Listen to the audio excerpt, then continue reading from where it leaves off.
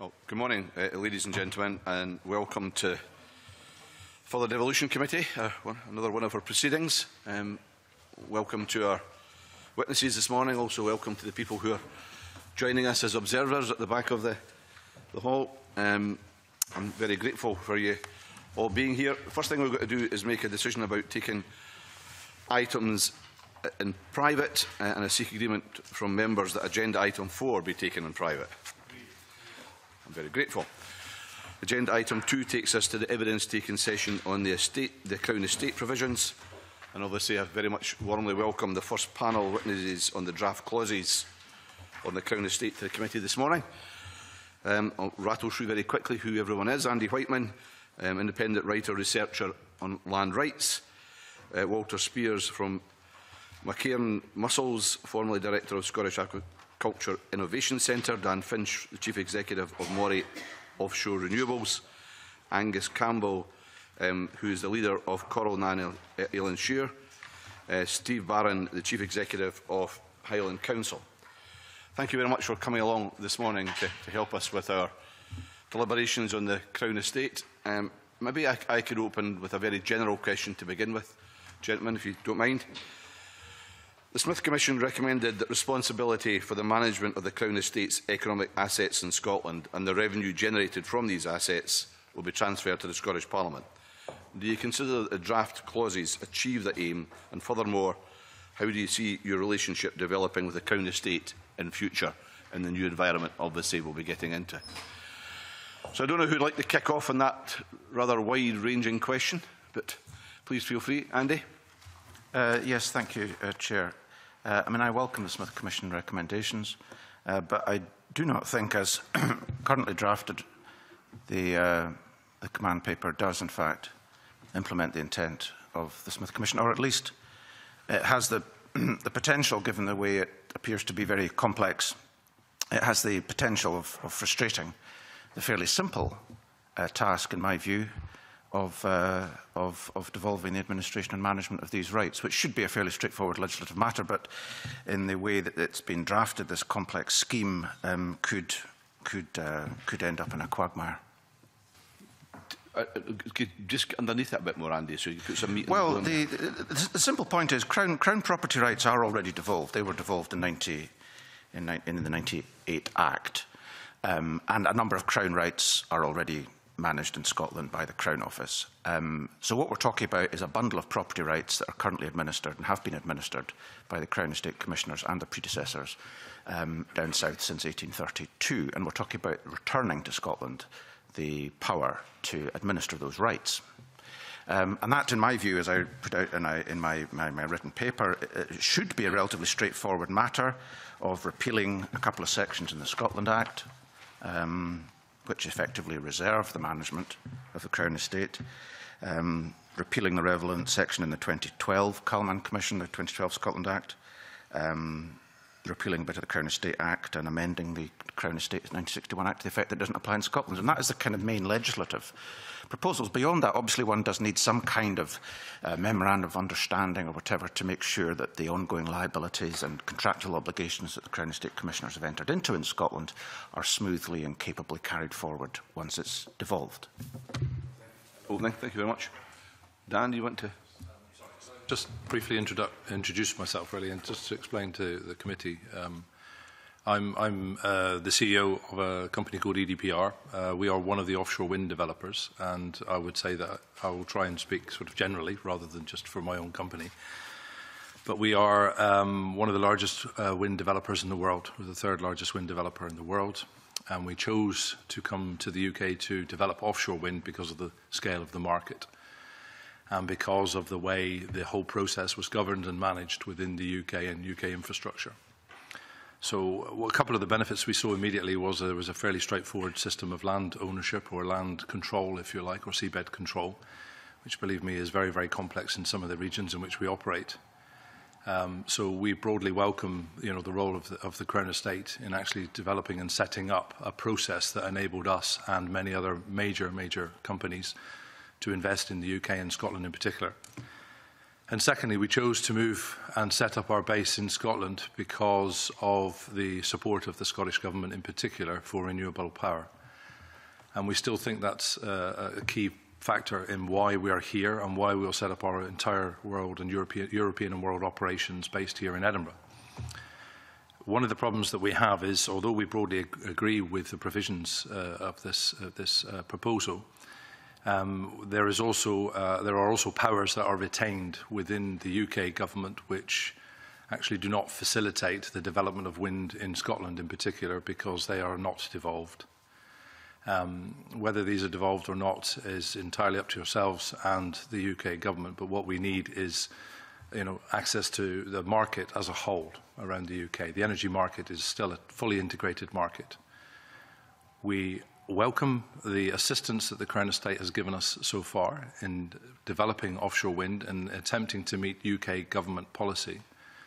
But we would propose to yourselves that the Scottish Government takes control of that as much as it can within Scottish waters, so that you have the whole package. You are able to manage not only the role of the land ownership and the appropriate contracts with major developers, including ourselves, but also that we are then able to deliver energy in the future, which at the moment is not the case. Thank you. And Walter? I've been a tenant of the Crown Estate for 30 years as a shellfish farmer, and I think, maybe speaking on behalf of the aquaculture industry, the last thing we need is another period of uncertainty about who our landlord and stroke regulator is. The last time we had a shift was when the planning controls were taken from the Crown Estate and handed over to local authorities in 1999, which took 10 years to be settled, and that was a period in which the aquaculture industry stagnated. The problems caused by that 10-year period of indecision still rumble on with the ongoing audit and review process about leases that were granted at that time. So I agree that what has been proposed perhaps by the Smith Commission is correct in one sense, but is hugely complex. And I think for me there's a very simple solution. If there is a management job to be done of the estates, and that at the moment is done very well by the Crown Estate, in my opinion. The revenues seem to be the thing that's in question, and I don't see any reason why those revenues can't be channeled to wherever yourself decide to put them through the existing management structure, which would mean that existing tenants wouldn't have a period of uncertainty and probability of different regimes happening in different areas of Scotland. The other thing, just referring back to 1999, when the reason that planning controls were sought by the local authorities to be taken from the Crown Estate is it was deemed to be a conflict that the Crown Estate were both regulator and landlord. If the powers are given over to the local authorities again, they will be in the same position that the Crown Estate were in 1999, which they very much spoke against. So I feel that the best way forward would be the simplest way, and that would be to leave the existing management managing the estates with revenue being given to local authorities or whoever the Scottish Government decide to channel them towards. Angus, I'm sure you have a view on that. I do have a view on that. I'll maybe start off by saying the Our Answer Future campaign was all about getting control of the seabed and the revenues devolved down to the islands. We very much welcomed the commitment by both governments to see that happen. We also very much welcome what the Smith Commission explicitly said. The only three local authorities that were mentioned in it were Orkney, Shetland and the Western Isles, and we're very keen to see that sentiment is taken through in the legislation that comes through. We're not seeing at the moment, I don't think, the clarity that that's going to happen. Can I say that one of the main issues we are looking at is to get absolute clarity on what happens with economic activity in the islands. And although I hear what my friend here is saying, I cannot agree with him. I think what you would do is get a position where the whole system is much more open and much more clear. And the example I will give is at the moment we have had a 40 megawatt development off the west coast of Lewis leased out by the Crown Estate without any involvement of people living in these islands or the local authority. We need more clarity. I also think it will give much more to the fore the need of economic development for the people who live in these islands, because the priorities will be serving that cause, not serving an individual organisation. Can I point out that we have experience, particularly in Orkney and Shetland, of dealing with things up to 12 miles for the last 30 years. And I would suggest that the experience, if you look at that track record there, I think it's been done very well. Equally within local authorities, I do believe with the ability to do that. We deal with many other planning issues, very large planning issues, and we do it in a way that is transparent and open. We have the experience. I believe we can do it. It's a simple process. Let's not complicate it. Okay. Steve?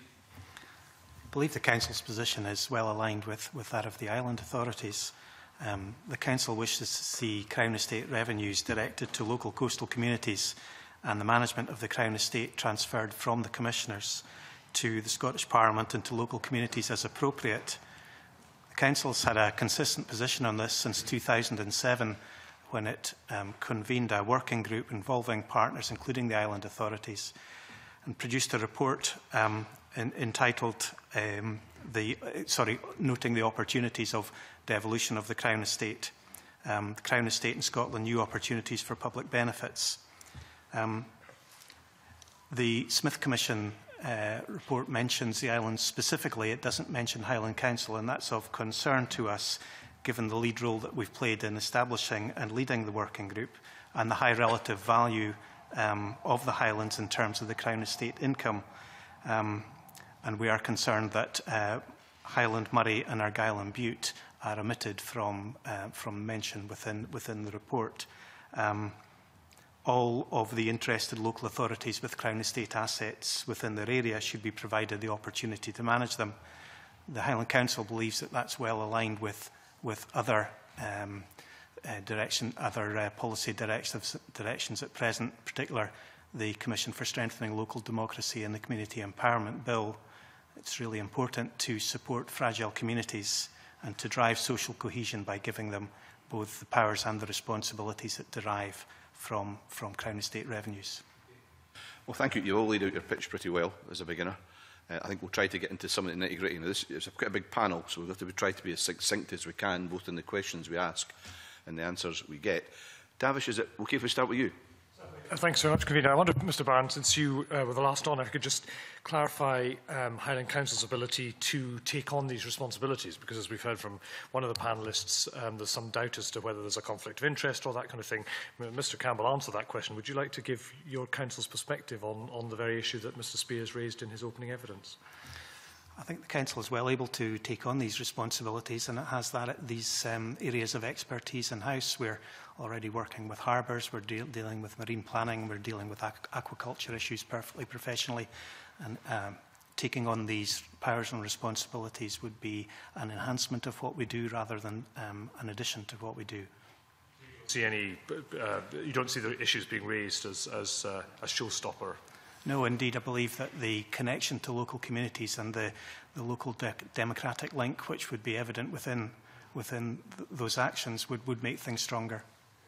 The one I wanted to ask you about, the Smith Agreement actually says in respect of Highland Council or indeed any other local authority area with marine areas, and I quote, or other areas who seek such responsibilities. Obviously, by definition, Highland Council would seek that. Are you aware of Argyll and Bute wishing again to have the devolution of these, both the management and the revenues to their areas as well?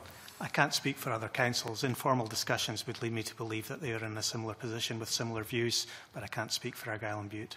Indeed, that's very fair. I wonder if I could just ask Mr Campbell, I mean, you made the pitch I would expect you to for this one I'm pretty familiar with, but I want to just be very clear, it is management and revenue, isn't it? We're not just talking revenue here, it's management and revenue. It is management and revenue, and yeah. I think the recycling of that revenue back into the island communities can be a step change in their economies for the future. Yeah.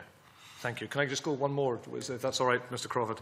Mr Speirs, I mean, you make a recent argument. I understand that I was around in 1999. I well remember all the arguments about the aquaculture industry. But I presume you'd accept that, particularly in Auckland and Shetland, we have marine spatial planning. We've been doing it for a long, long time. These issues can be resolved. I appreciate you may be, given where your business is based, you may be talking about another part of Scotland, but these issues, I would hope you'd accept, could be resolved. There's an onus on us to resolve them, but they're not insurmountable. Would you accept that?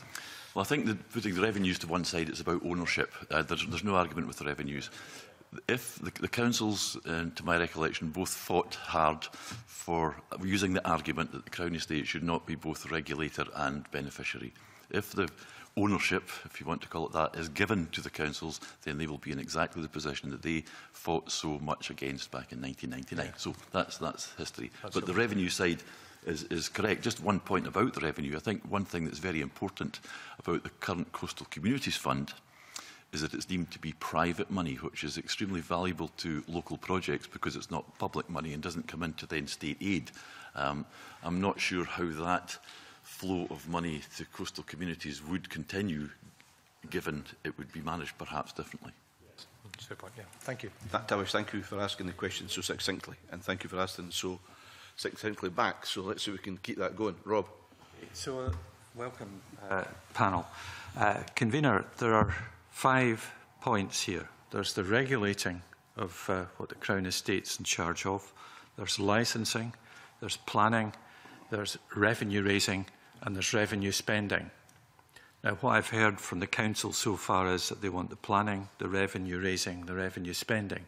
But we have at the present time the skills in the Crown Estate Commission itself in laying out many of the projects that are beginning to show some revenue. How do you see the use of those skills being deployed? Would it be centrally, say in Marine Scotland and in the government, or would some of these powers, some of these people, come to local authorities? Angus, you want to kick at that? Question, yeah. I think we see very clearly the work done by the Crown Estate on the ground can very easily be taken into local authority. We have the ability of doing these things already. I think it would be an expansion of that. There's a strategic element of this that I think we should remember that whenever we deal with, for instance, planning issues, we deal with it in the context of a national framework. And I think there's still a strategic position for the national framework to be set by Scottish Government. We are well used to feeding into that system by taking that on board and working that through. And one example I'll give is the 50 megawatt split for renewables, for instance, where you get a level of decision making or setting the tone by Scottish Government, and then we work into that.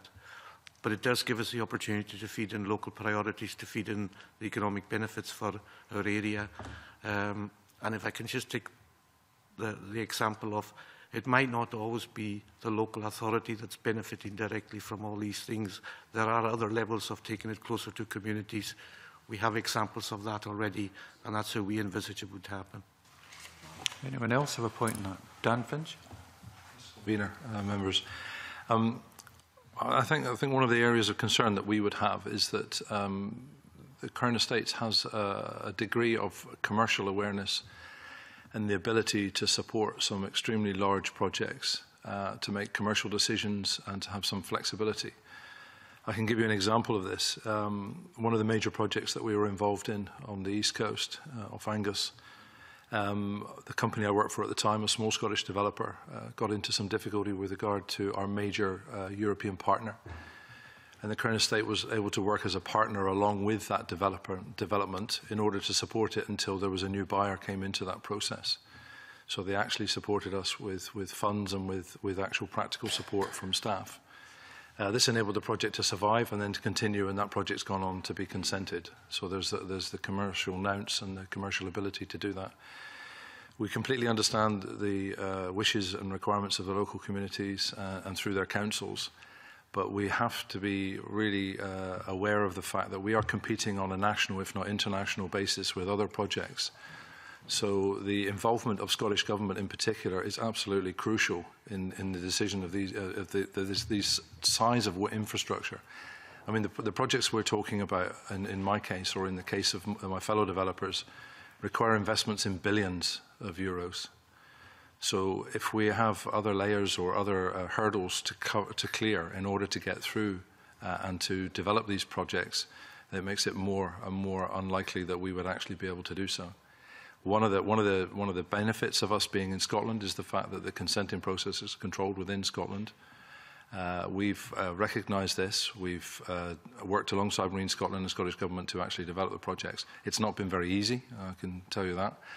But one of the downsides, if you like, is the fact that energy policy and energy and control of contracts, CFDs as they're known, still remains within the UK government. To have another layer or another authority, if you like, that we would be answerable to, and potentially have conflicts with other competing projects in the UK and in Europe, would just make it much more complicated for us.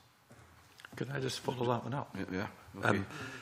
I understand that only a quarter of the consented offshore wind has got contract for difference support, and that possibly if the Crown Estate is devolved, unless there is some relationship between the energy policy which provides the certainty for the development of these, that it could be that the local communities can miss out hugely on the revenues that could flow from that, so that indeed, with the cost of transmission charges being higher, it might well be that this contracts for difference are not granted by the UK government to energy policy in our area.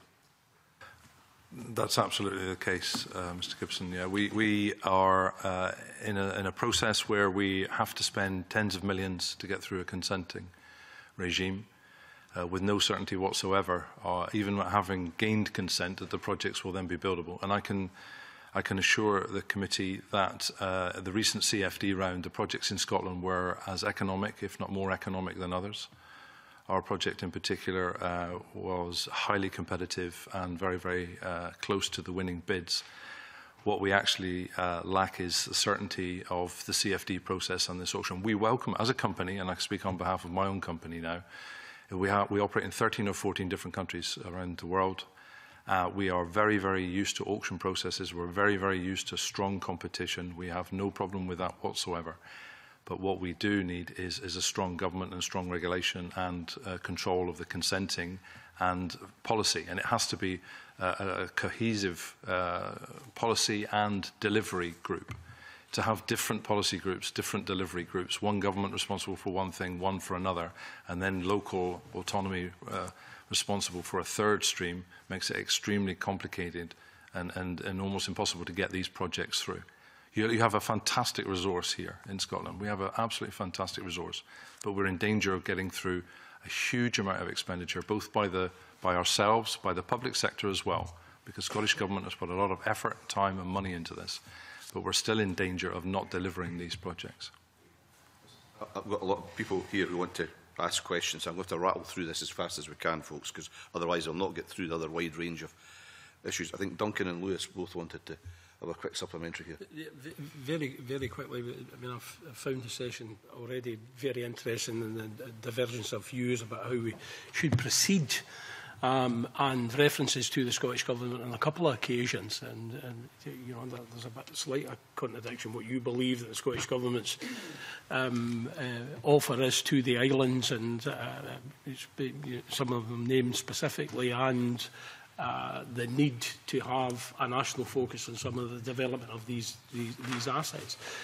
Have you any certainty that the Scottish Government and its officials at this point, in discussions with the UK Government, are shaping the Smith Commission's recommendations to a subsequent bill that takes account of your view? Have you had any of those discussions, assurances from ministers or officials that what you believe is the Scottish Government's objective is? Are they working alongside you? Have you had any of these discussions? What assurances have you had that they're proceeding on a line that would support your view? Angus is probably the person to pick this up, because I know he's involved in the Eilean group. So. I think the Our Islands Ministerial Working Group has met just recently with the new Minister for the Islands, which we very much welcome. And we challenged just on exactly that point, and we've had an assurance that we will now start a piece of work where we shape the legislation that allows that to be delivered, and that's very much the expectation of the movement of our islands, our future, that happens. Supplementary.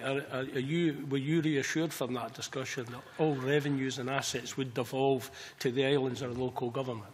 Being a sceptic, I remain to see and be assured when I see it in black and white. But can I say that the work we have done in terms of the Ministerial Working Group has been 100% followed through till now, so I would be very, very optimistic that that will follow through. Lewis? Yeah, coming back to some of the energy issues, I hear what Dan Finch says about energy policy, but he will appreciate the Smith Commission does not recommend devolution of control over energy policy.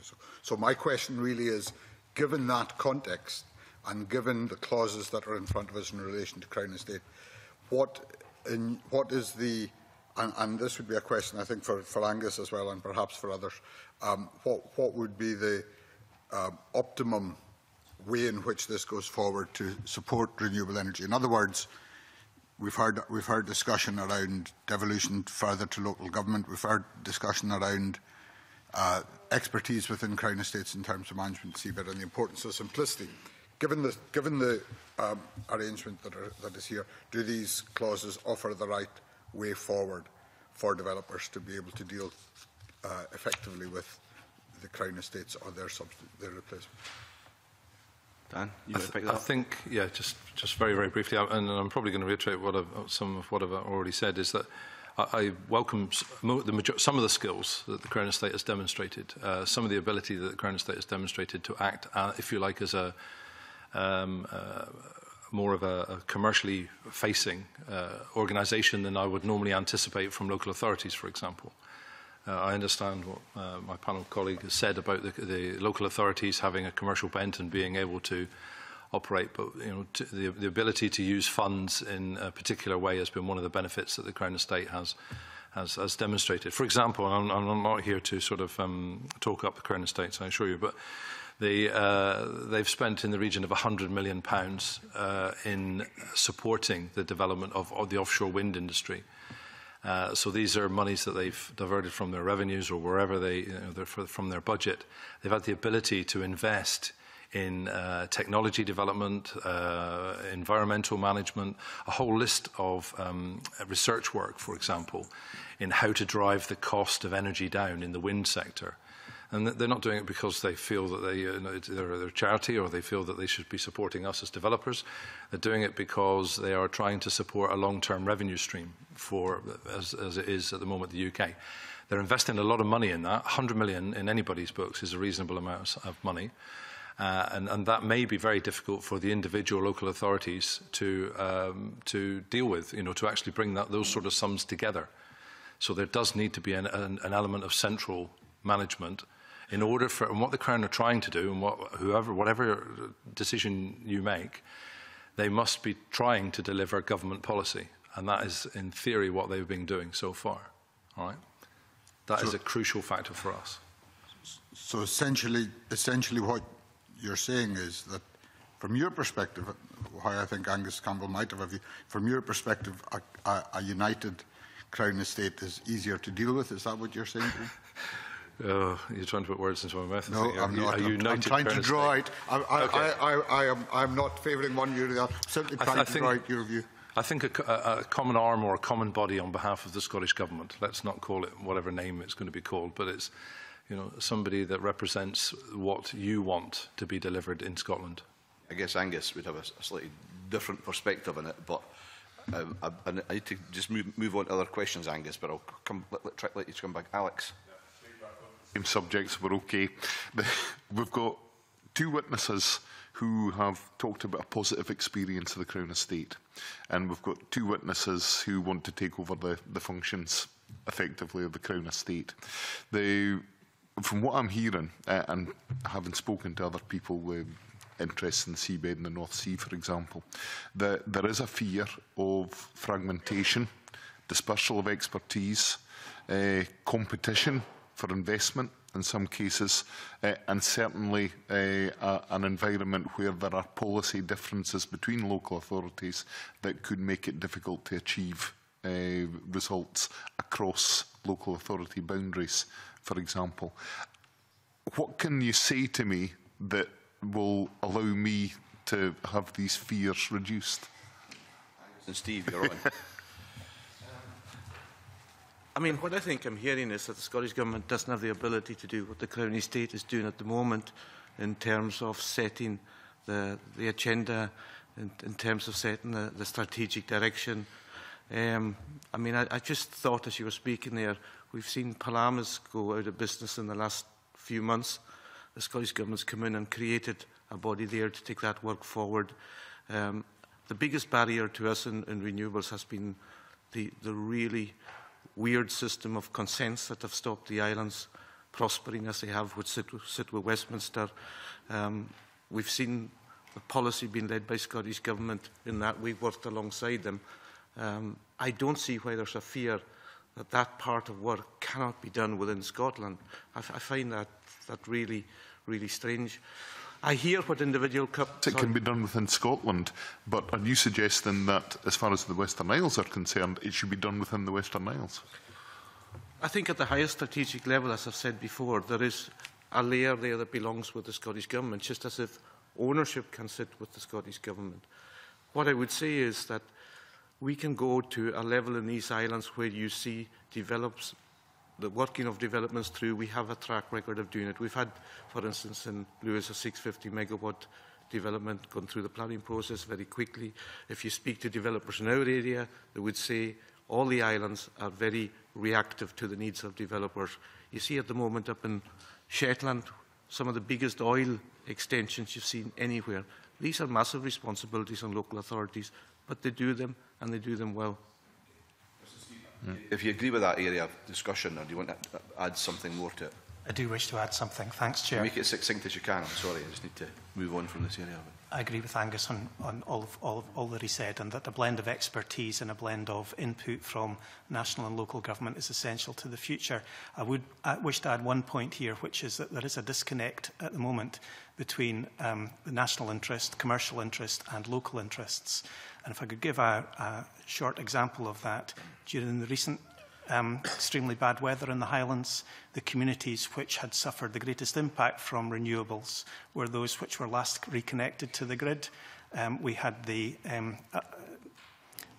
shameful situation in which small communities around Loch Ness, surrounded by wind farms, surrounded by the impact of this technology, beleaguered by commercial interests, were without power for 7 days. We need to reconnect local communities to the impact, to the responsibilities and the benefits of decisions that are made. I'm not saying that decisions need to be made by small communities, but they need to have a much greater say in how those decisions are made.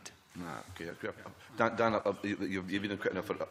Andy, you want to reflect on that, and then I'm going to go to Tavish, and then I'm going to move on to a different subject with Mark, because I want to get transition issues on the... Well, just very briefly, I mean, I want to emphasise the fact that the Smith Commission and the command paper is not about how the governance of the Crown property rights in Scotland are decentralised after devolution.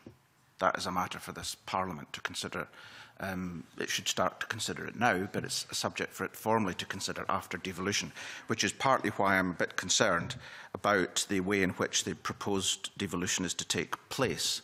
And this scheme, which it seems to me has got the potential to preempt what the Parliament might decide to do, instead of being a fairly straightforward devolution issue. It's also complicated by the fact that there's a proposal that the Crown Estate Commissioners continue to have an involvement in Scotland after the rights over which they currently have responsibility are devolved, which seems to me both improper and politically very complex. I think we're going to get a bit further into that when Mark's asked. We're going to get into Mark's area question. But Tavish, I think you've got one supplementary here. Convener, for me, just in passing, the Smith Agreement was very clear about the devolution of powers within Scotland to the island areas. Very clear indeed. Mr Finch, you make a perfectly reasonable point about your industry's concerns. It would be helpful to the committee if you could, in writing, or your industry could quantify those business costs that you believe would arise as a result of any additional tier of policy and all the rest of it. I would highlight to you Total building a £2.5 billion underground oil terminal, a gas terminal in Shetland at the moment, and they don't have those concerns. They've been able to deal with UK government, Scottish government, Marine Scotland, and all the other regulatory bodies, including Shetland Islands Council's planning department, without those kind of concerns. So I think, I think you need to be a little bit. If you can quantify it, fair enough. But if you can't quantify it, I think at the moment, frankly, a lot of this is assertion. We are very much welcome to put written evidence to yourselves. And what I would actually like to really stress is the fact that we have had fantastic cooperation and fantastic work with all the local stakeholders, particularly Moray Council and Highland Council, in the projects in which we work. The assistance that we've received is absolutely first rate. What I'm trying to say is, and very, very quickly, Mr. Scott, is oil and gas is different because it's completely controlled, and there is actually a completely cohesive strategy on oil and gas throughout the entire UK. A lot of the offshore is consented through DEC, for example, so it is completely and utterly a different case. We actually deal in a completely different way. And if we one of the things I should stress is that it's all very well going through this development process, it's all very well spending tens and tens of millions, and the local authorities are spending a lot of time and a lot of effort in actually trying to get this. And so are the local communities, Fraserburgh, Buckie, Wick, all the local harbours that will benefit from these type of projects.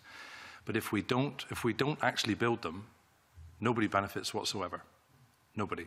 All right? So we can spend as much time and as much effort, but if we don't have a joined up process, then nobody benefits. Not my company, not the organisation, not the industry, and no jobs. So we need to get them through, and they're so large.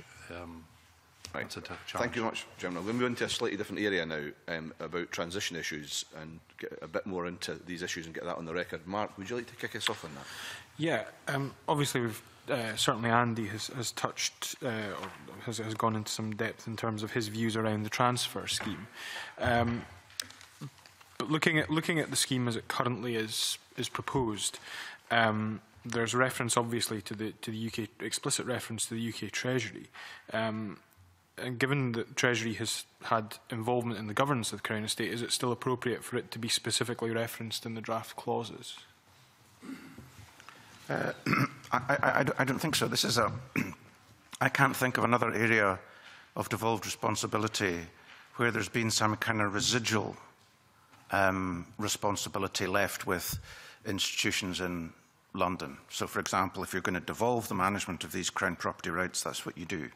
You don't then say the Crown Estate Commissioners can continue to build up a new Crown Estate in Scotland, because that brings with it all sorts of consequential issues, such as shall they continue to have a Crown Estate Commissioner with special responsibility to Scotland? Shall it report to this committee? And equally, I don't see what role the Treasury has to play in this either. I mean, this is should be a matter of straightforward devolution to the Scottish Parliament. The Scottish Parliament then decides how it wants to decentralise those assets beyond Edinburgh. I don't know if any of the other witnesses have anything to offer on that specific question, or in which case I'll move on to... sorry, yeah, Mr. Finch. Apologies for this, but I think I've already said this really, but to be honest in another way, is that both Treasury and DEC retain control of the processes by which projects either go ahead or they do not. So irrespective of this, and I understand what the Deputy Convener says about this is not part of, or sorry, it was Mr MacDonald, says that this is not part of the devolved powers in this case at this time. But I would urge that we keep this I'm trying to avoid the word interference, but this involvement to a minimum so that the Scottish Government can deliver what the Scottish Government wants to deliver. So, there's also reference in the command paper to an intention to transfer to the Scottish Parliament the competence to legislate on management of Scottish assets before the transfer scheme, although there's not a great amount of detail about that. Do any of the panel have any inclination as to what the reason for this would be, and what might that earlier competence be used for before the transfer scheme comes into effect? I don't know if, Andy, you want to maybe kick off? Address that. I'm unclear as to why this is being proposed. Clearly, and all we're talking about devolving here are the property rights and interests of the Crown. Obviously, if you devolve them, you have to then be in a position to handle the ongoing administration, the contracts already been entered into over pipelines and renewable energy and farm tenancies and all sorts of stuff. So there has to be a transition period where the administration of those rights is sorted out here before the actual power takes effect. That's not a problem. But I am concerned that the reason why this is talked about in rather opaque terms in the command paper 5511 is that there is some suggestion that these powers will not be transferred until such time as the Parliament has itself developed a scheme of decentralisation. Now, that is not necessary in order to implement the Smith Commission.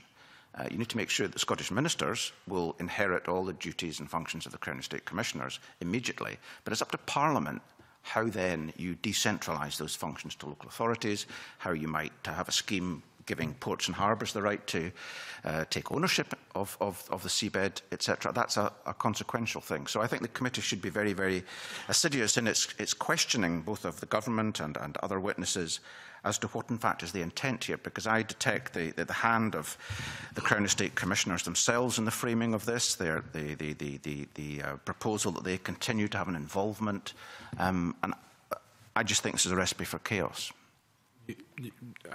Perhaps in different terms, do you think that what's being suggested there and what you seem to be implying is that a cart is being put before a horse, that essentially the transfer would require for preparation for the powers before the powers have come and before the detail of what exactly the scheme delivers is known, and that would be difficult to put together? Well, Clause 558 and 5511 contradict each other, so it's difficult to interpret what they mean. I don't see any need for a scheme.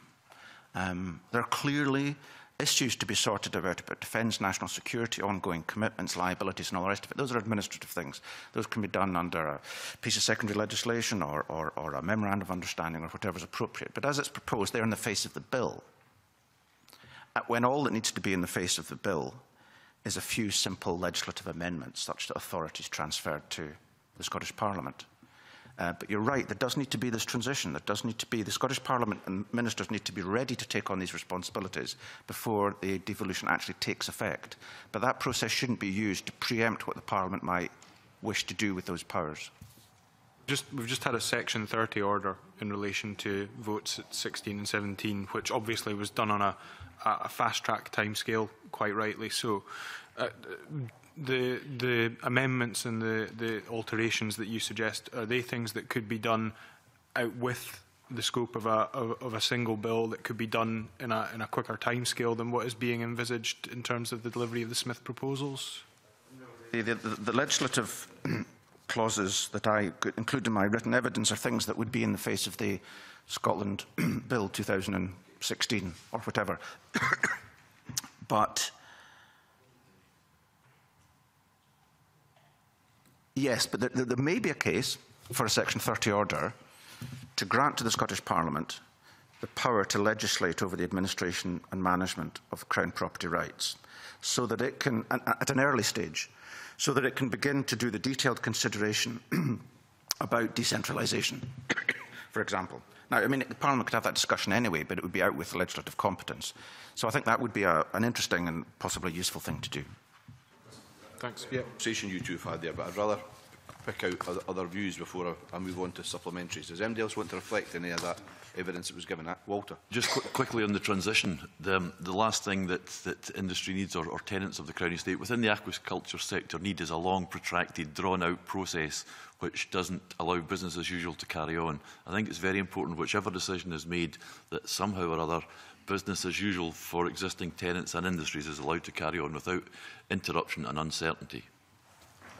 Angus, I see you nod. You just want to put that on the record. So that yeah, I'd just like to agree with that. I think it's very important that we take a simple approach to this, that we do it in a way that everybody understands what's happening. Economic activity isn't damaged with that. And can I make it clear, we're not looking at another layer here. We're looking at a moving of responsibilities from one place to the other. We're not creating another layer. And quickly. I'd just like to echo that as well, you know, that it's as simple and as timely as possible, really. time moves on. The next bidding round for the UK CFDs will take place at the end of the summer, depending on the up-and-coming election, hopefully. And if it's not a simple approach, then we won't qualify. If there's any doubt about it, then Scottish projects will be disadvantaged again. Okay. Listen, I'm going to take a few supplementaries now. I think it was Alison first, and then I'm going to come to Lewis. Yeah, I'm probably going to, thank you, Convener. I'm going to direct my question to Andy Wightman. After you spoke about confusion, conflict and chaos, and point out that after the transfer, the Crown Estate will still be able to invest in Scotland, that although effectively there'll no longer be a Crown Estate, the Crown Estate Commissioner will still be able to acquire land and property, which would be administered and managed by the Crown Estate Commissioner. Why do you think that, what are your specific concerns about that, and why do you think it's being allowed to continue? I don't know why. There's two broad concerns. One is political, one's legal. I don't understand why in the same breath one would devolve the administration and management and then Phoenix-like a new Crown Estate would arise from the ashes of this devolution scheme to be continued to be administered and managed exactly as it is just now. Because the important thing to remember is that any property that Crown Estate Commissioners acquire is not theirs. They don't own any land. It's all acquired in the name of a third party, the Crown. And so any property that they acquire in Scotland is owned by the Crown in Scotland. And that leads me to my second point, which is that the Crown in Scotland is a separate legal entity from the Crown in the rest of the United Kingdom. The Treasury Committee inquiry makes this clear. And the Scottish Parliament has authority over the property rights, for example, Crown property rights. So the Crown Estate Commissioners could find themselves acquiring land in Scotland, and then the Scottish Parliament might nationalise those rights.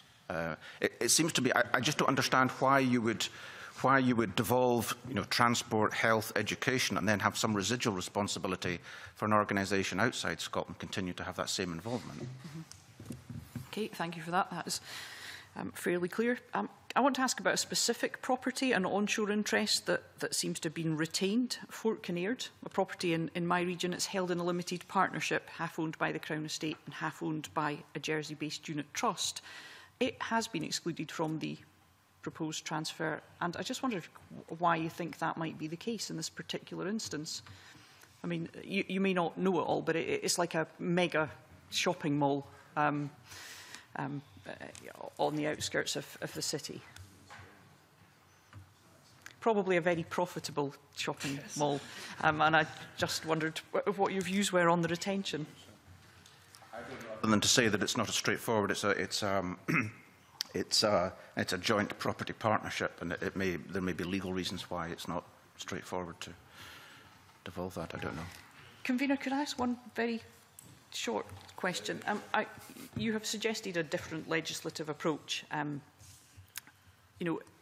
You've suggested that sections should be repealed, which effectively reserve the Crown Estate, and I just wondered why you think we have been presented with an entirely different approach to the one you would advocate. Okay. Thank you, Convener. Okay. Lewis. Well, I think on that point, I'm keen to pursue it a little bit because Andy Wightman said in introduction, this does not implement Smith, but I fail to see the basis for that. I think what you've put forward is an alternative way of implementing that. Would you accept that that's fair comment, that there are two different ways that this could be done, and the scheme adequately implements the commitments, even if it's not in the way that you might choose? Well, I think the problem with the scheme is the scheme opened up the potential to frustrate Smith's intentions. That's the problem. Why is that true? Because it's open to substantial negotiation. This has to be agreed between Treasury and Scottish ministers, when it seems to me the straightforward case for devolution is addressed by a few simple legislative amendments, and that the public would understand that.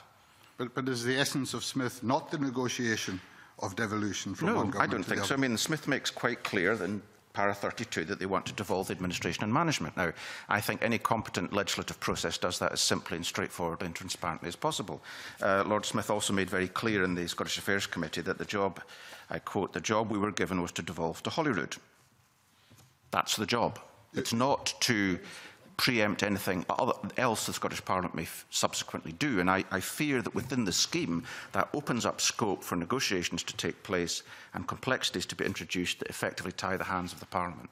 I look at the proposal in your own paper and read 5 specific points, and then I read there may be a few more consequential amendments. Is that not an acknowledgement that however this is done, there will have to be a scheme of adjustment in the legislative provisions?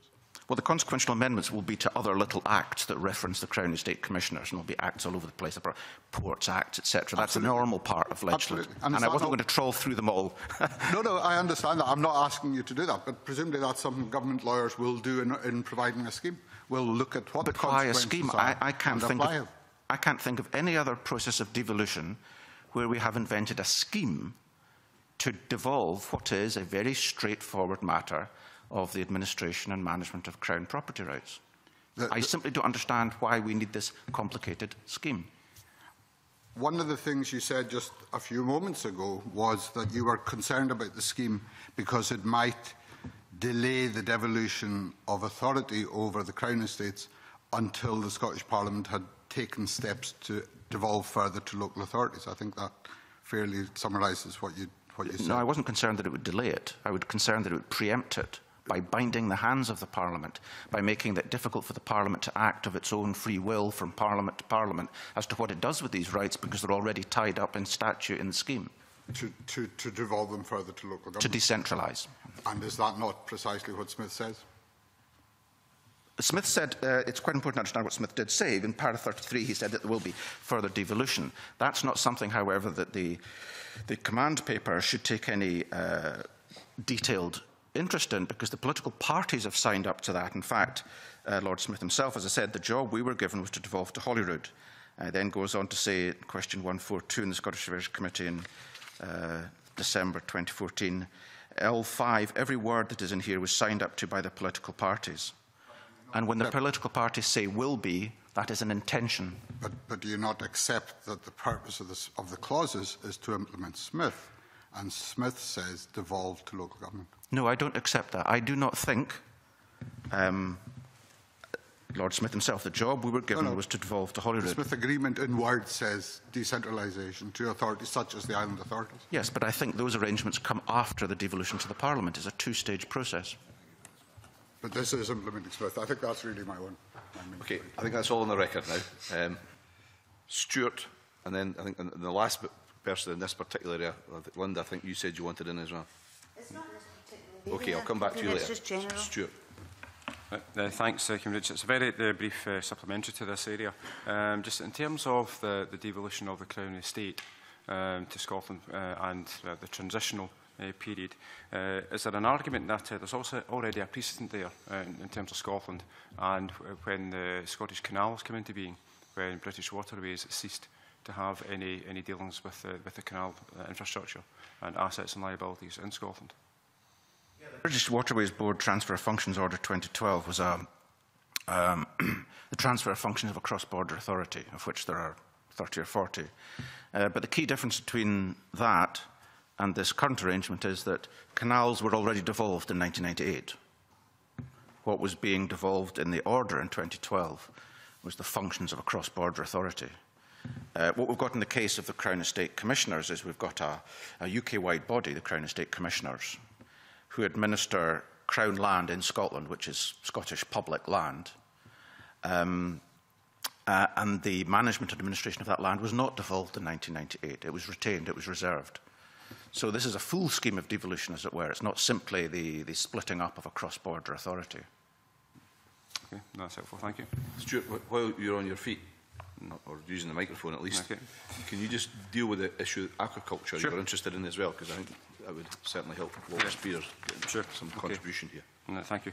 Certainly in terms of the issue of the aquaculture and obviously the seabed, Crown Estates obviously get the control of the seabed up to 12 nautical miles. And there's been an issue of the fish farming operations requiring the Crown Estate lease. And so in terms of the challenges and opportunities for the aquaculture industry under the proposed new regime, what would you say they actually are? Well, I think that, first of all, the Scottish Government is very supportive of the expansion of aquaculture as a very important industry in Scotland. As tenants of the Crown Estate, the Crown Estate are good landlords. So I don't think the aquaculture industry has any issues with that whatsoever. And so the biggest threat to the aquaculture industry would be a period of uncertainty. If we enter into a period where we don't really quite know who the landlord is, who the regulator is, that would be negative. At the moment, I don't think the aquaculture industry have any gripes whatsoever with the current management of the assets in Scotland, which is why I thought that the best thing going forward would be to leave that existing structure in place for managing those assets on behalf of the Scottish Government and instead of behalf of the Crown Estate based in Westminster. Okay. So, I mean, I could also add into the issue of aquaculture, the situation regarding marine tourism. And this afternoon, there's going to be the launch of the first National Marine Tourism Strategy that's taking place in Glasgow. So in terms of going forward with aquaculture and with marine tourism and that sector, do you see any potential conflict of interest for local authorities potentially granting planning permission and letting leases for fish farms and also other activities regarding marine tourism? Local authorities already have the planning consent. They have the powers to consent or not to aquaculture development, so that isn't going to change. Whether or not, irrespective of what happens with the revenue from those developments, it's not going to change that local authorities have the powers to approve or reject an aquaculture development. But we heard earlier on this morning the issue of the regulator and the beneficiary. Do you see a conflict of interest there if the powers were further devolved? Well, there obviously was perceived to be a conflict in 1999, or we wouldn't have had the change. But I guess it's a perception rather than perhaps a reality. But if someone is both landlord and consenting, then there would be perceived to be a conflict that would mean that if you grant someone planning permission, it would be to your financial gain. But that's a sort of slightly hypothetical argument. But it was the one that led to the changes in 1999. Is there any particular issues, Walter, that you want to put on the record where you've got the chance on aquaculture in that particular area without going on too long about it? Very quickly, and I think it's probably back to what Mr Gibson said about the 5 areas. I think that the planning already is under the control of local authorities, so that doesn't need to be changed. And yeah, I think you also mentioned Marine Scotland. And would they be, I think that with no disrespect to Marine Scotland, they've really got their hands full at the moment with Marine Strategy Framework Directive and Marine Bill, and I think that's been discussed recently in Parliament. So the last thing we would want, I think, is for this workload to be given to a body that is already pretty busy. Any other reflections on aquaculture issues before I move on? Angus? Just very quickly, I think if you speak to aquaculture developers in the Western Isles, of which there are very many, it's a very big part of our economy, I think they would agree that the local authority has been a very active partner in the development of that industry. We're now seeing a change in how that industry works in terms of less localised, smaller enterprises moving to bigger ones. It's important that the local benefit of that still remains in some way back into the system. I really have an issue with what's been alluded at, that there is a problem with permissions being given for activities that actually bring benefit to the area that you represent, and that you cannot differentiate that. If you apply that right across the board to all the activities that local government do, indeed to what Scottish Government does, you are going to prevent anything happening. It is not impossible to have an open and fair system. Thank you very much. I think, Rob, you wanted some questions on land issues in Highland Estates. I've got that right. Section on landed matters. Glenlivet Estates, 57,000 acres. Fochabur Estates, 11,300, maybe around about 700 leases within these. There seems to be some resistance to the idea on these landed estates of them becoming the responsibility of the local council. Do you think there's a difference between dealing with the offshore issues, which we've been talking about, and the way in which land might be managed by local authorities?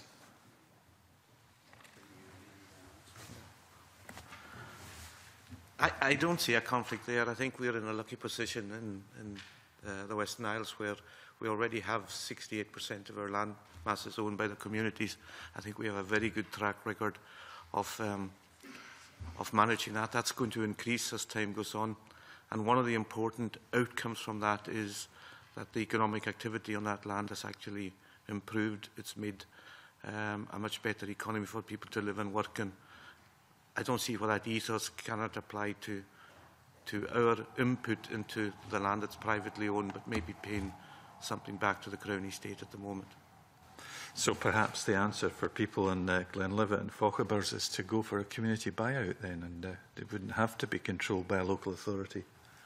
We have very good experience of that, and can we also make it clear that our request for control over the assets does not stop at the local authorities in any way, in any part, that there should be ways of this working its way down into local communities. We have, even in Renewables at the moment in the Western Isles Development Trust, that makes sure that the benefits are spread right across our communities. And Andy Wightman wants to go. Well, let's see if Steve has got any perspective from the Highlands as well, and I'll come to Andy then. Thanks, Convener. Yes, again, I agree with Angus in that I think the issue here really is about supporting fragile communities and allowing communities to be close to decision-making. Enhances social cohesion, and I think that the Community Empowerment Bill takes us in that direction and gives us all of the means that we need to allow decisions to be made in the best interests of local communities. Reflect on some of that? No, just briefly to confirm, of course, that the landlord is not changing under this scheme. The landlord remains remains the Crown. What we're talking about is who administers those property rights.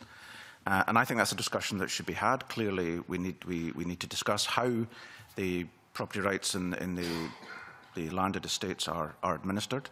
And that's a conversation that should begin now, and it should be discussed in Parliament. But again, as I say, that's something that is a decision, a legislative decision that should be made after the powers are devolved. Okay. Anything else, Rob? No. Okay. I've got a question because I'm unclear about something, and maybe you folk can help me. If you can't help me, I'll be asking the Crown Estate folk later. There's 3 different zones explained, I think, in all of this, as far as the seabed area is concerned.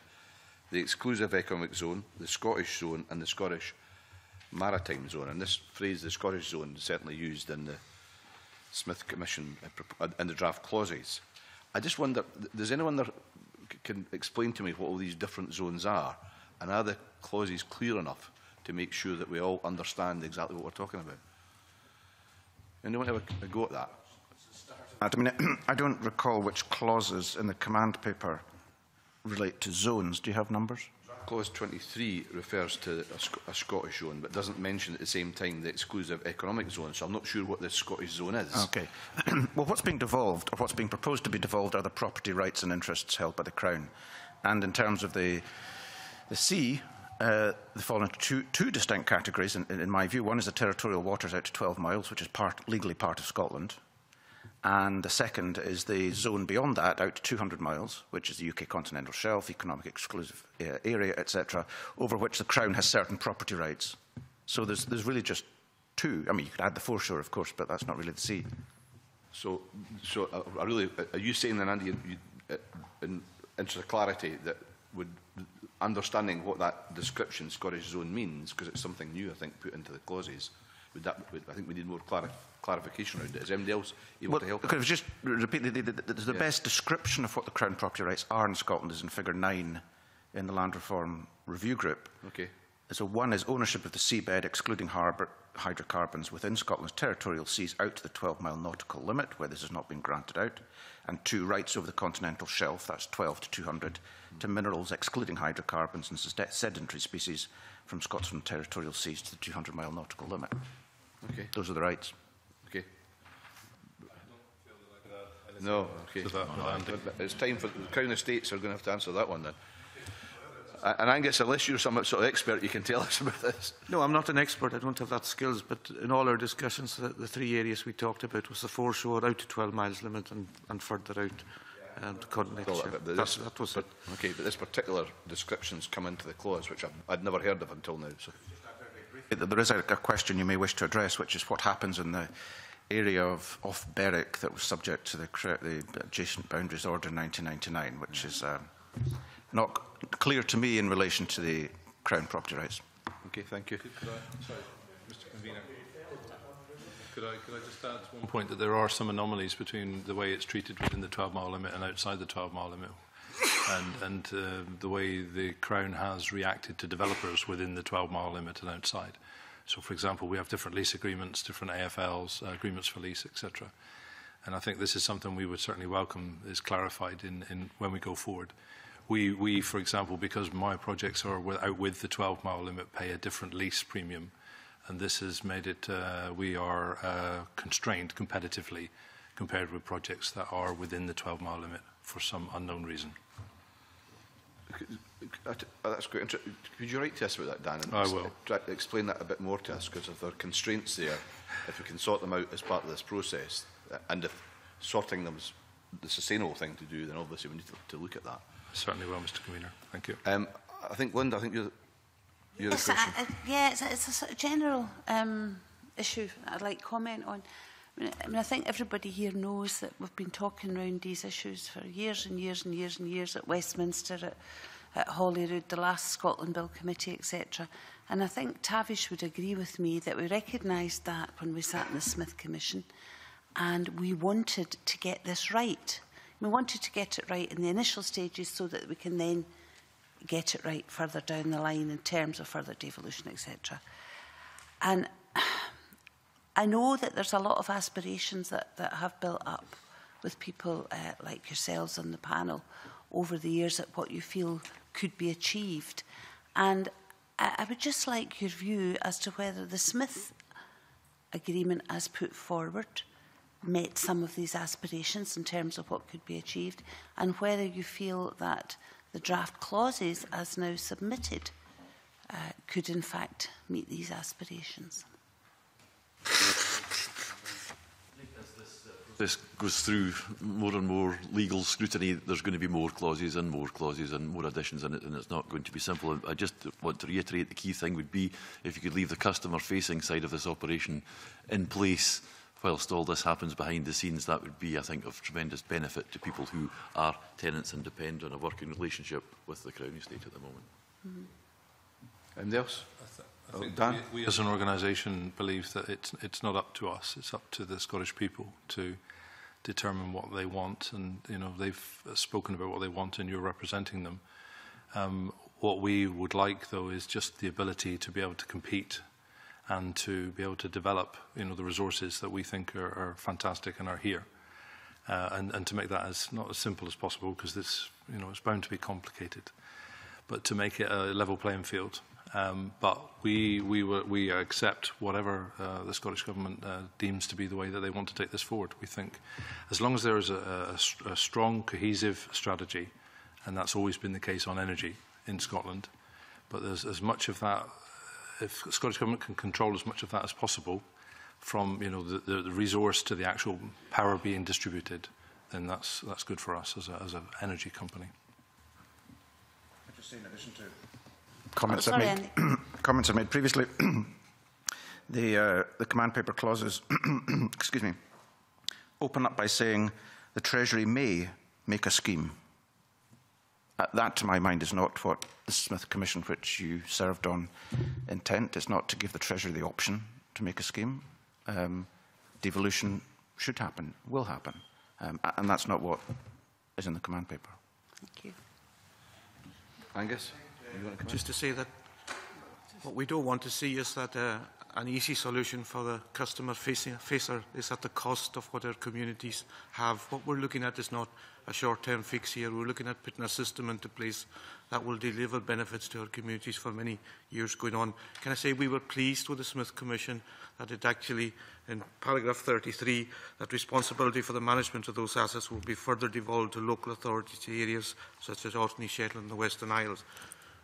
That was a significant marker, even if it was over and above what maybe Smith was charged to doing. I think it's, for us, looking at the outcomes, we want to see that translated into the legislation that comes from here, and that is the main point that we're trying to get today. I think on energy generally, the Highlands would very much back as much control coming back to Scottish Government so we get a simpler system and deliver some of the fantastic assets we've got. It is indeed a significant marker, and if I could just remind the committee that the specific mentions of the island authorities do not include the mainland authorities, and Moray, Highland and Argyll and Bute have much to gain here. Or other areas. We hope so. One point, just to make sure there's clarity here, because Andy touched on a part on the from section 23 of the clauses, where it says the Treasury may make a scheme transferring on the transfer date all of the existing Scottish functions. Would you accept that actually what the clauses are not actually devolving powers at this stage, are giving the Treasury power to devolve? And is that satisfactory? I know what Andy's view is, so, but I haven't heard a view from other people.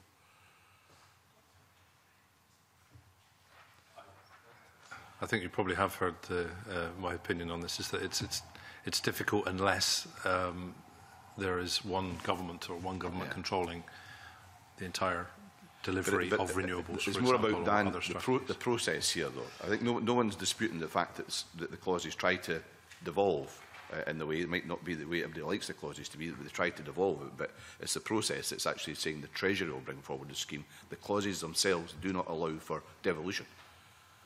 And I just wondered if there was a reflection on that specific point. Angus, maybe not. But I'm sorry, I probably haven't caught on to that and seen that through, but my understanding was that it would be a devolution process to the Scottish Government. Well, it's quite well, and that's. I'll read it again.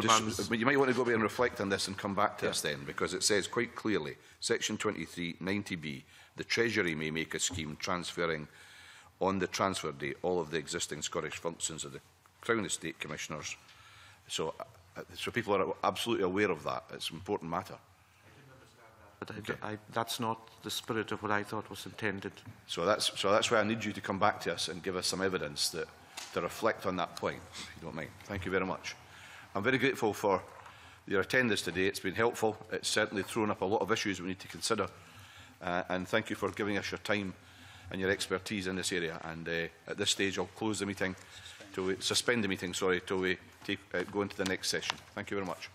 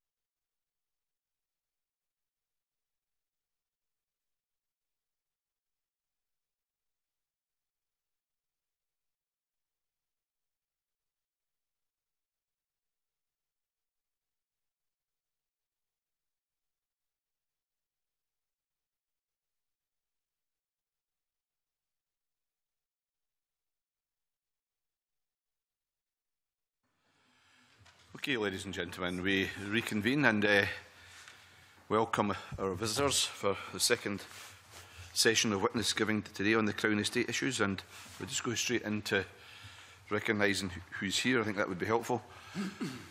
We've got Alan Laidlaw, the Rural and Coastal Portfolio Manager in Scotland for the Crown Estate. We have Gareth Baird, who's the Crown Estate Commissioner for Scotland. Vivienne King, who's the Director of Business Operations and General Counsel for the Crown Estate. And we have Ronnie Quinn, who's the Head of Ocean Energy and Energy and Infrastructure Lead, Scotland. That's quite a title, Ronnie. I think, Gareth, if I've got this right, you're going to act as a sort of chair for your panel, and you'd like to just make 2 or 3 minutes opening statement. So if you want to do that, please feel free to commence, and thank you very much. Thank you very much, Convener. And thank you for giving the Crown Estate the opportunity to provide oral evidence to the committee today, and for allowing me to make a few opening remarks. I will be brief. I am one of the Crown Estate's Commissioners, that is, a member of the main board of the Crown Estate. I am also Scottish Commissioner, appointed to ensure the board is fully aware of and gives proper consideration to Scottish interests. And I'm joined today by my colleagues who the Convener kindly introduced there. Alan and Ronnie form our Scottish leadership team, and in her role as General Counsel, Vivienne is leading our work on preparation for Crown Estate devolution. Convener, I'd like to place on record my enormous pride and admiration for the Crown Estate staff in Scotland and the great work they perform day in and day out. They are a small team, just 38 people, but the vast knowledge and expertise they possess means they punch well above their weight.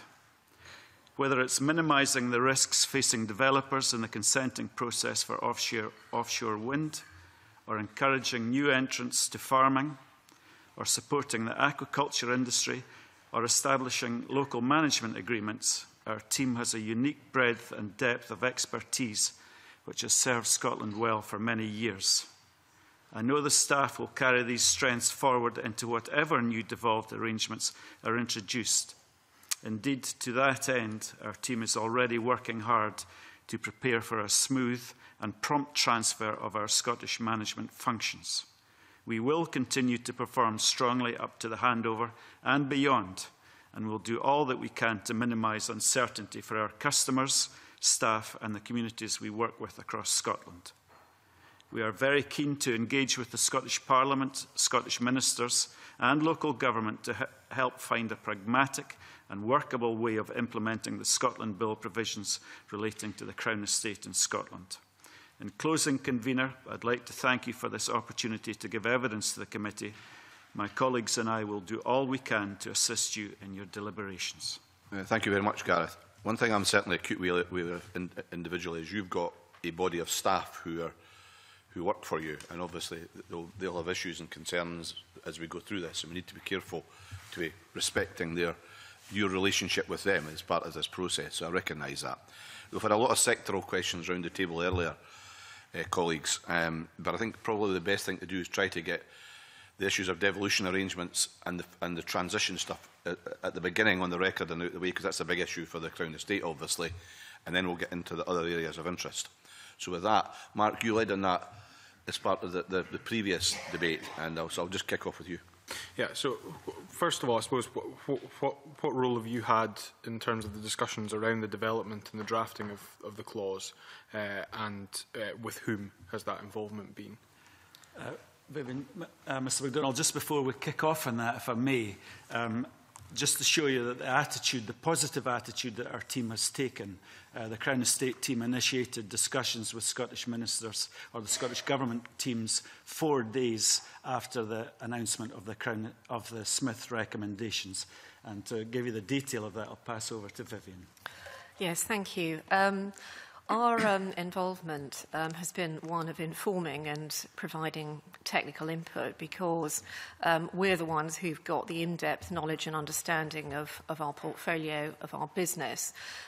So it's been for us to ensure that Treasury, who we've been liaising with, are adequately informed to enable them to perform the role of government. So We've been providing a range of information about the business, things like definitions of the business, the Scottish zone that was mentioned earlier, and in areas where, for instance, our seabed has an interacting focus alongside other sectors, DEC and MOD and so on. So we've been providing that level of information. It's a complex business. I think the complexity of it shouldn't be misunderstood, and we're able to inform the process as a consequence of our knowledge, like we're informing the committee today. And in fact, as we've started to inform Scottish Government officials already, I have a counterpart amongst Scottish Government officials of Graham Dixon, and we've been talking to Graham and Linda and David Mallon and others about this specifically. Okay.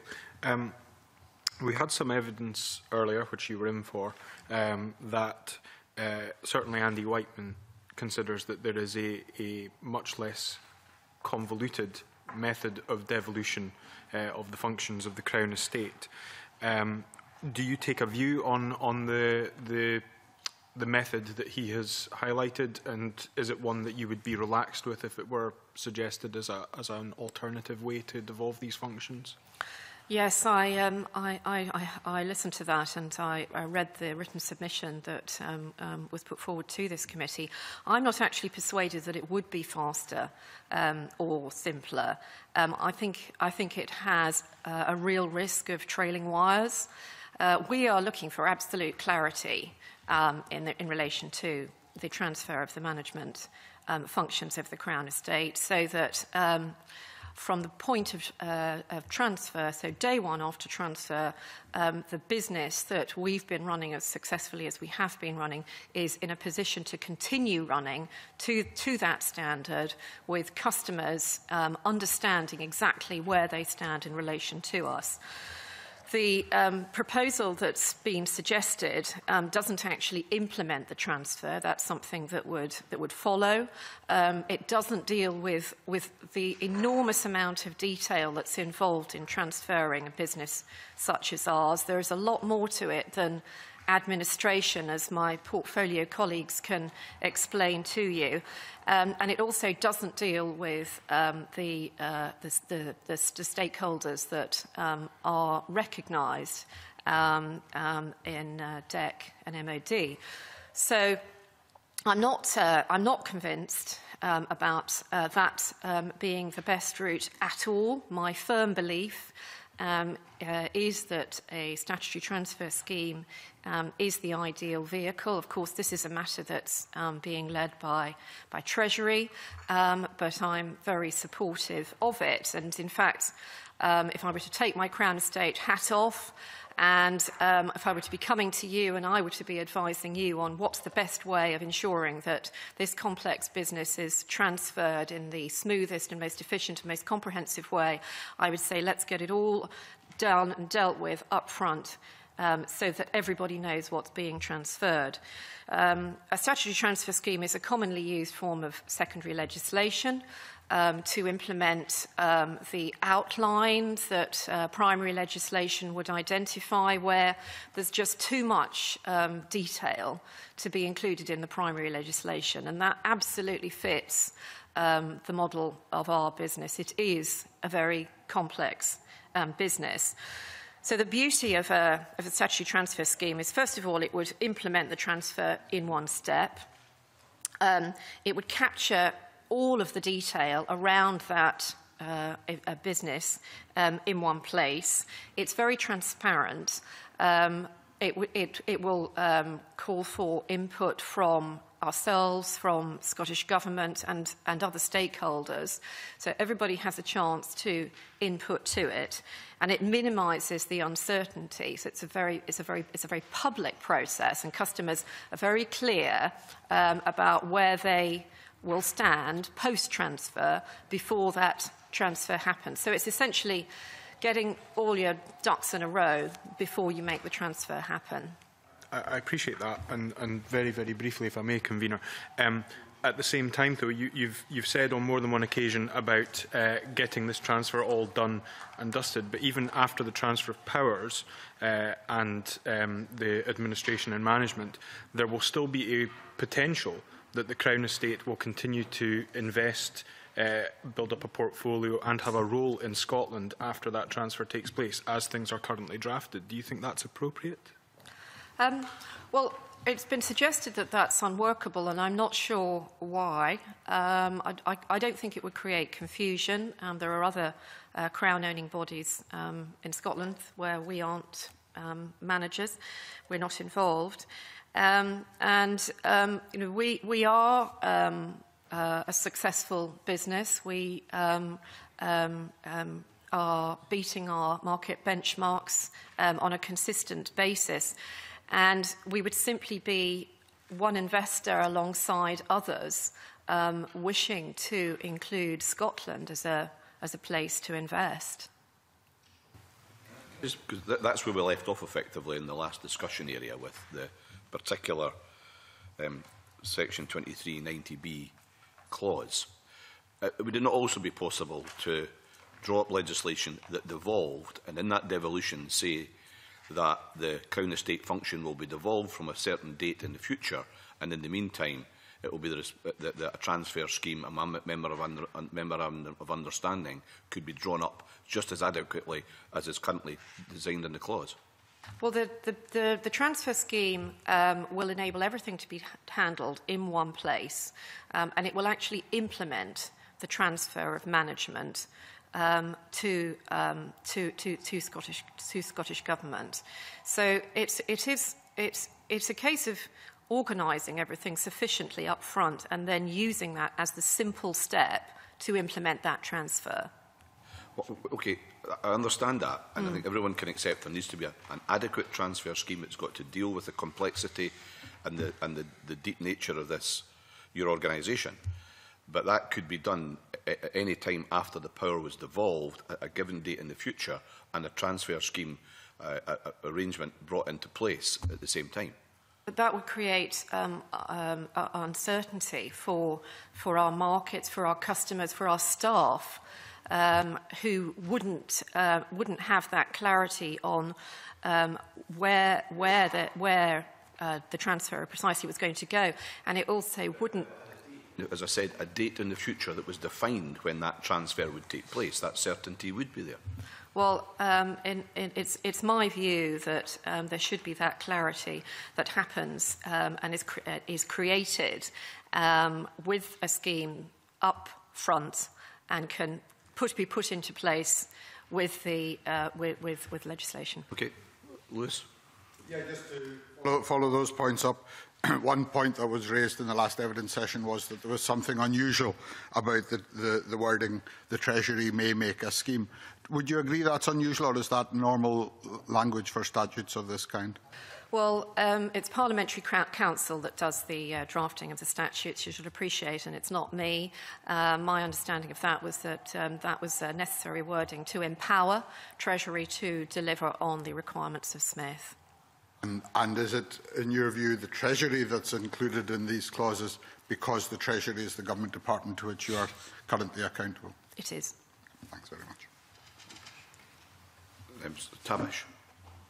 Can I just ask about the matters that are that continue to be reserved, such as defence and oil and gas and so on and so forth? It's envisaged, and certainly Smith envisaged this in the context of government-to-government relationships, that there'll be some memorandum of understanding. Have you been asked to give some thought to that as to what that might look like in the context of these issues which will remain reserved to the United Kingdom government but are within Scottish waters? Would you, I mean, you presumably have a deal of expertise dealing with them at the moment, or are involved, shall I say, in how those are being dealt with at the moment? Well, we would inform the process if we were called upon by Treasury to do that, based on our knowledge. But matters such as defence and oil and gas are very much matters for the respective departments. It's the wrong way around. At the moment, you wouldn't necessarily be terribly involved in those issues. Would that be fair comment? Well, in terms of the running of our business now, I think it's probably best if I ask my colleague Ronnie to handle that. In relation to the MOU, at this point in time, no, we haven't been asked to input. Okay. No, appreciate that. Yeah, there's not really much to add to that. I'm afraid we have interactions, obviously, with DEC, who retain oil and gas rights for the UK, and work with them where we can on particularly offshore wind renewable projects. And we also have some liaison with the Minister of Defence in respect of the placement of some resources. Going back to your original point, I can't say I'm terribly well cited in what the intention was here. Okay. Thank you. Stuart? Is it in this area too? Just very briefly on this one. Okay. It's in terms of the transition and in terms of the offshore. I mean, have you had any discussions with the people in the aquaculture industry and also with the marine tourism sector in terms of the changes and the proposals? We've got a small office and we have an open plan office, and most of what I hear at the moment is discussion with our team with customers and stakeholders looking for clarity and looking to understand what any change means for them. So that might mean it's their home or their farm in a rural context, or it might be in their business or their mooring or a lease. So there's a lot of discussion going on, and it's really mixed. Some people have direct concerns because of business decisions that we are taking today that have 25-year life impact, if you like, and we've got to make sure that we continue to make those decisions properly. Others just want to know that the policy and the procedures will remain similar. I think the area that was touched on earlier was one of clarity over different geographic areas. And that's a question that's being asked time and again about what will I get if I do X in this area, but will it be different in another area? So I think there's a lot of questions being asked, I mean, there's a discussion at the recent cross-party group, Stuart, as you know, about marine users talking about the advantages of looking at these assets and the management of them and the interest strategically to make sure that we don't get aquaculture conflicting with marine leisure, we don't get navigation issues and local conflict. And we all know about the sort of navigation issues that are working at the moment. And you know, when people look at the sea, they quite often don't see how many uses are being used of a certain area. And that's where a lot of the discussion is happening at the moment, is clarity on what will happen in the future and clarity on making sure that we're still an attractive place to invest. I think Mr. Finch mentioned that for renewables. It's exactly the same in the aquaculture industry. The producer organisation has been very clear with us that, you know, Scotland as a place to invest is competing with Norway or with Chile or, you know, other areas to come and bring industry to Scotland, and they want clarity as to where that might be. The Laidlaw, if I may, Convener. It is, yeah. It's Mr. Laidlaw. A moment ago you mentioned, you gave an example of potentially entering into longer-term contracts, and then what would actually happen. What actually would the Crown Estate need in terms of clarity? What would the Crown Estate need to ensure that the services that they currently provide to these people involved at the other end of the contracts, that actual contract is still going to be maintained and the service delivery is going to be there? I think the key point that we would cover there is we've got a statutory function to fulfil at the moment of managing the assets as we are set up. And there's a discussion about devolution, and we're open to that, and you know, we look forward to making that happen and delivery beyond. So we've got to keep delivering at the moment. There are many land use decisions and land management and asset management decisions that I take on a day-to-day basis that are absolutely 100% aligned with all of Scottish Government's policy about sustainable economic growth, involving local communities, added value and investment into local areas. So most of them actually, you know, as long as that continues and we know where we're going, the clarity on, you know, I don't want to make a decision tomorrow on a 25-year land use that somebody says to me, we have the chair of the Rural Affairs Committee here as well, could pull me up in 3 years' time and say, well, that was a silly thing to do. So that clarity would be really appreciated, to know where the direction of travel is and to make sure we're still making correct asset management decisions. Mr. McMillan, I wonder if I could just add to this from a layman's perspective.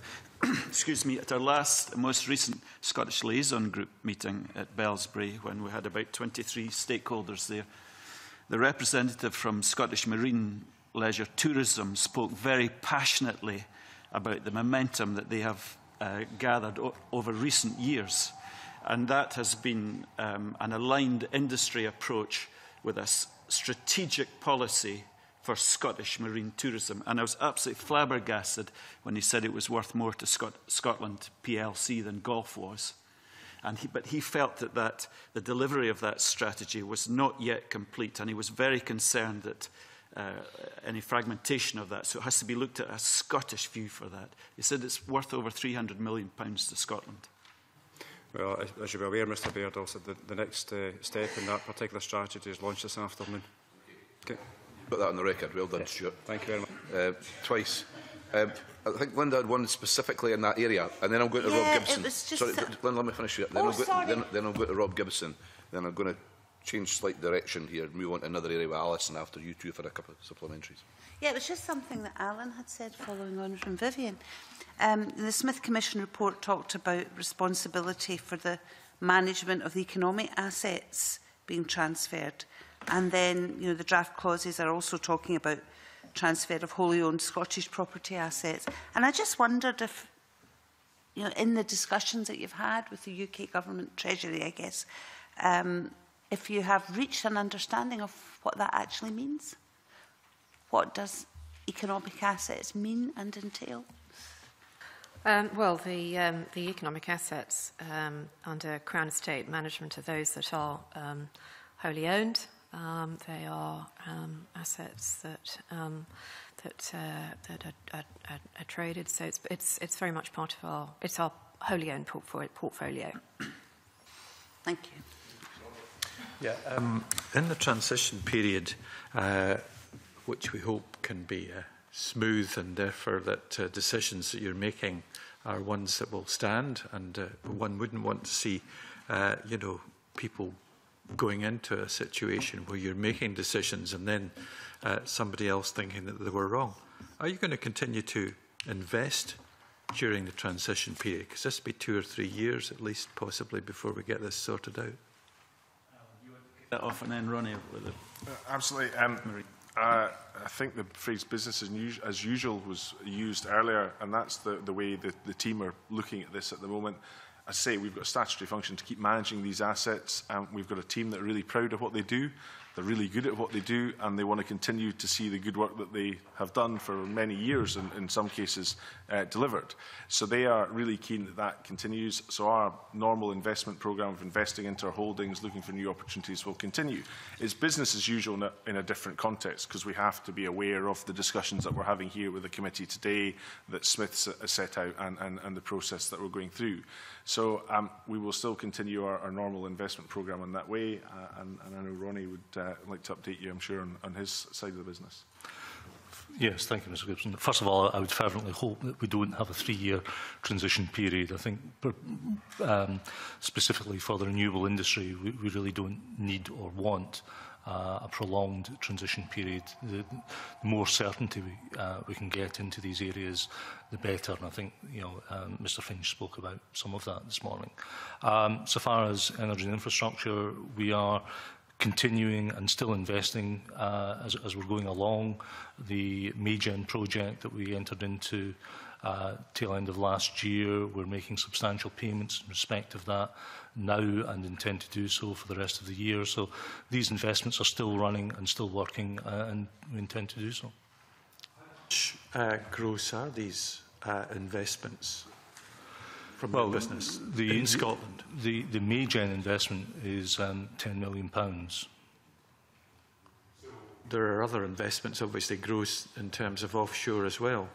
There are, yes. Which amount to? I think if we can refer to the latest annual report that we've sent out, I think over the last 4 years we've invested just over £33 million in Scottish assets, and much of that is in the renewables side. So this is quite a big input to the Scottish case, with the skills that you bring with this, and in terms of the way that you focus your investment to help them deliver.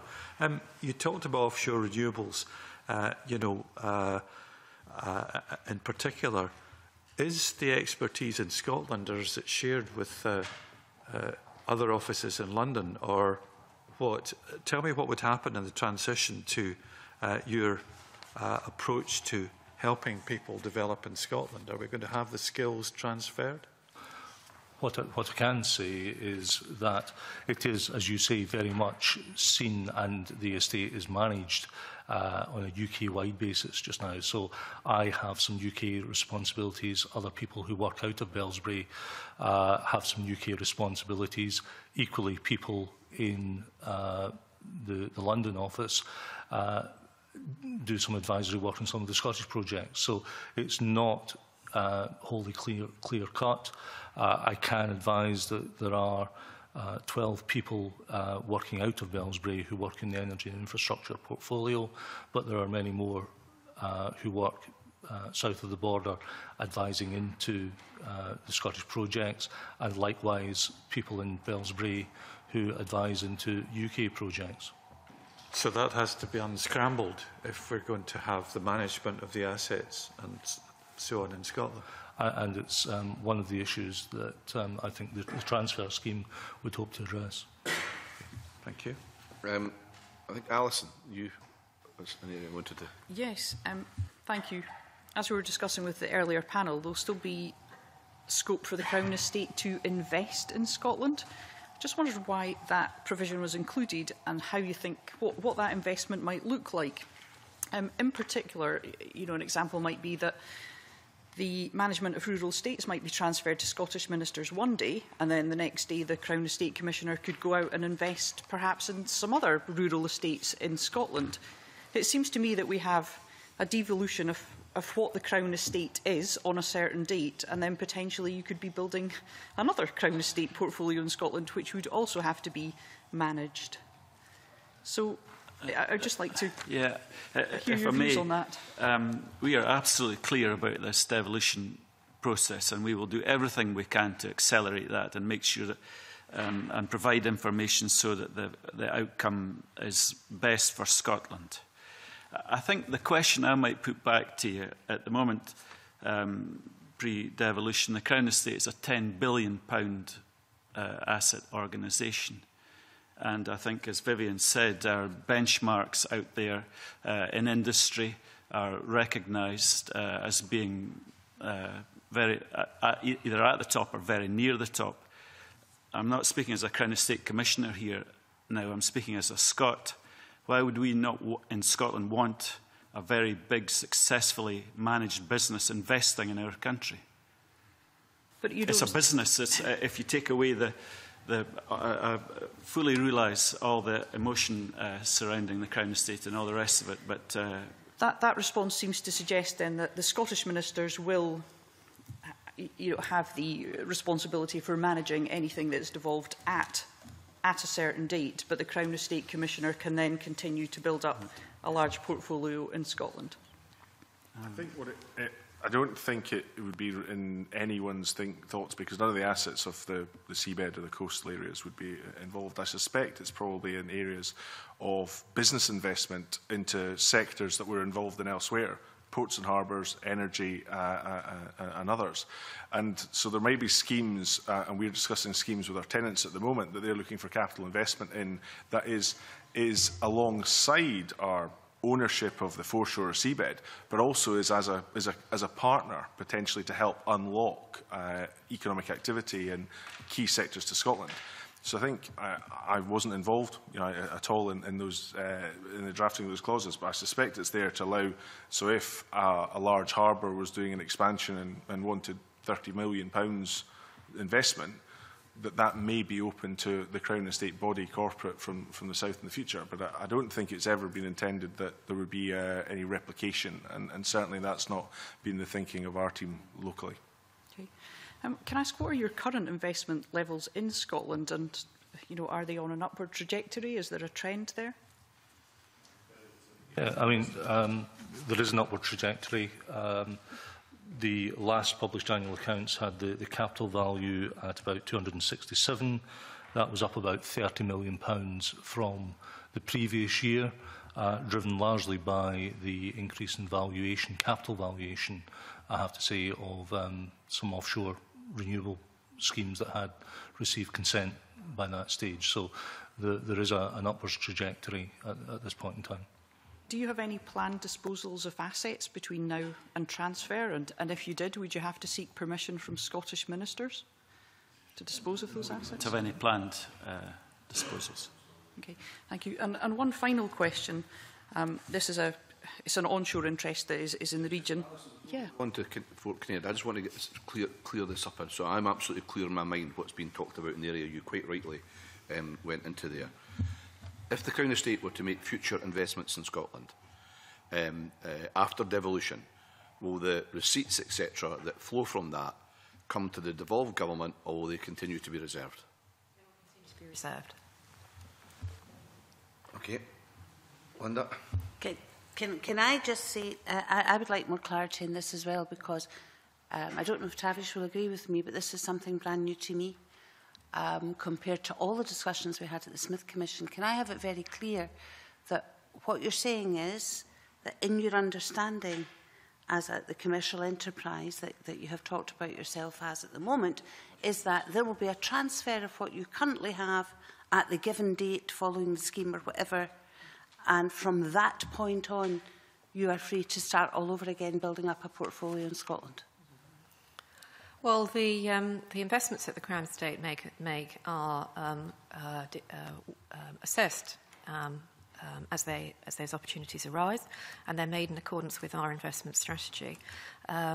As I've mentioned, we are a major investor in property in the UK, and we'd like to think that with government support we could continue to be able to invest UK-wide with the advantages that brings in terms of employment and skills and so on. So that's what sits behind. So what you're saying is that you have agreed with the UK government that following the transfer of what you currently have, the devolution stops there and you carry on as a commercial enterprise, potentially in Scotland? Potentially, yes. The command paper makes reference for it being possible for the Crown Estate to make investments in Scotland after the transfer, and they will remain a reserved matter. Right. Can I please have it put on record, Convener, that that is absolutely opposed to any understanding at all I had when I sat on the Smith Commission? Put it on record. I think it's something that's a bit of a surprise to us, but we know we are. Lewis? For clarity on that point, can I ask two questions? First of all, do the Crown Estate Commissioners currently invest out with the United Kingdom, or is investment confined to the UK? Investments confined to the UK. So, therefore, you would be looking, in a sense, to maintain the ability to invest across the UK from Crown Estate Commissioners subsidiary to the Treasury. Would it be part of the same, or would there be a logic to the same arrangement that the devolved Crown Estates, as they would be in Scotland, would be in a position to invest in England, Wales and Northern Ireland, if they chose, if the Crown Estates or the successor bodies to the Crown Estates in Scotland chose to develop a commercial investment portfolio? I think I can only speak for the powers and duties of the Crown Estate under the Crown Estate Act, and not for whatever purpose Scottish Government might seek to put the management powers that were transferred. But in principle, if Crown Estates, the current body, is able to invest commercially in property anywhere in the United Kingdom, and that continued to attach to the Crown Estate Commissioners incorporated under the Treasury, in principle, a similar power could readily be available to any devolved successor body. I think that would be a matter of policy for government. Okay. Just before, Alison, just let me one more bit of clarity. I'm grateful for the clarity you've already provided. Is there any consideration that if following a after devolution, following an investment, that a share of that investment should come to Scotland and a share of it should go to but still remain at the Treasury, or is all of the income that might be derived from that activity envisaged to end up continue to be reserved in the Treasury? The Crown Estate would remain a reserved matter. Okay. Okay, that's fine. I understand that entirely, Vivienne. I just want to be totally clear. So we're going to find ourselves in a situation where we, in effect, have two Crown Estates, one operating in Scotland and one administered by the Crown Estate Commissioner in London. Well, the Crown Estate, under the Crown Estate Act, would continue to exist. What happens to the management powers that are transferred to Scotland after devolution will be a matter for Scottish Government. Okay, thank you. Alex, I don't know if you want to ask a question on cohesion at this stage, or would you rather reserve it till later? I think I could reserve it till later, but I have a very small point on this same subject. Okay. Just to develop this further from my understanding. We've talked around the whole issue of investments. When the devolution process takes place, money which has been invested by the Crown Estate in projects in Scotland on the basis that it would generate a return, the revenue generated by these projects would become the property of the Scottish Government or a local authority, depending on the schemes that take place. So where do these investments fit within this structure? Do you require to get your return on that capital before any revenue is redistributed? Or do you require the body which is taking over the management of that asset to recompense you for the investment that has been made? This is exactly the sort of complex level of detail that will need to be talked through as part of working up the statutory transfer scheme. The whole process of apportioning will require a lot of detailed thought with the finance team on the Crown Estate and also in Scottish Government. But you have touched on one of the areas of complexity that sits with transfer of our management. Am I right in thinking, however, that in general terms there is no prospect of the Crown Estate retaining debt for which it no longer has the right to accrue any return? The Crown Estate won't continue to have any involvement in relation to the management that's devolved after the point. The revenue, you need your investment back. No, Alan.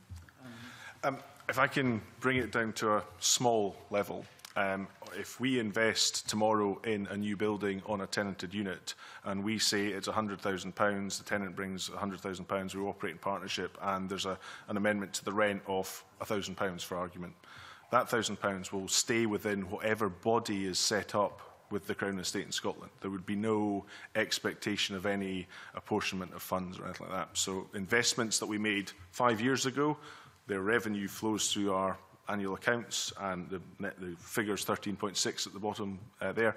If that's 13.6 plus the £1,000 for the investment I make next week, that we envisage will all flow into whatever body is created by Parliament in Scotland. There's not any expectation that there would be any sort of averaging or anything like that. So, you know, we try and simplify it, convener, slightly. I don't know if that's helped or not. It just brings me to, well, I can understand the simplification, but it does raise another question in my mind. And then I'll come to Alison, because I know you've still got a question.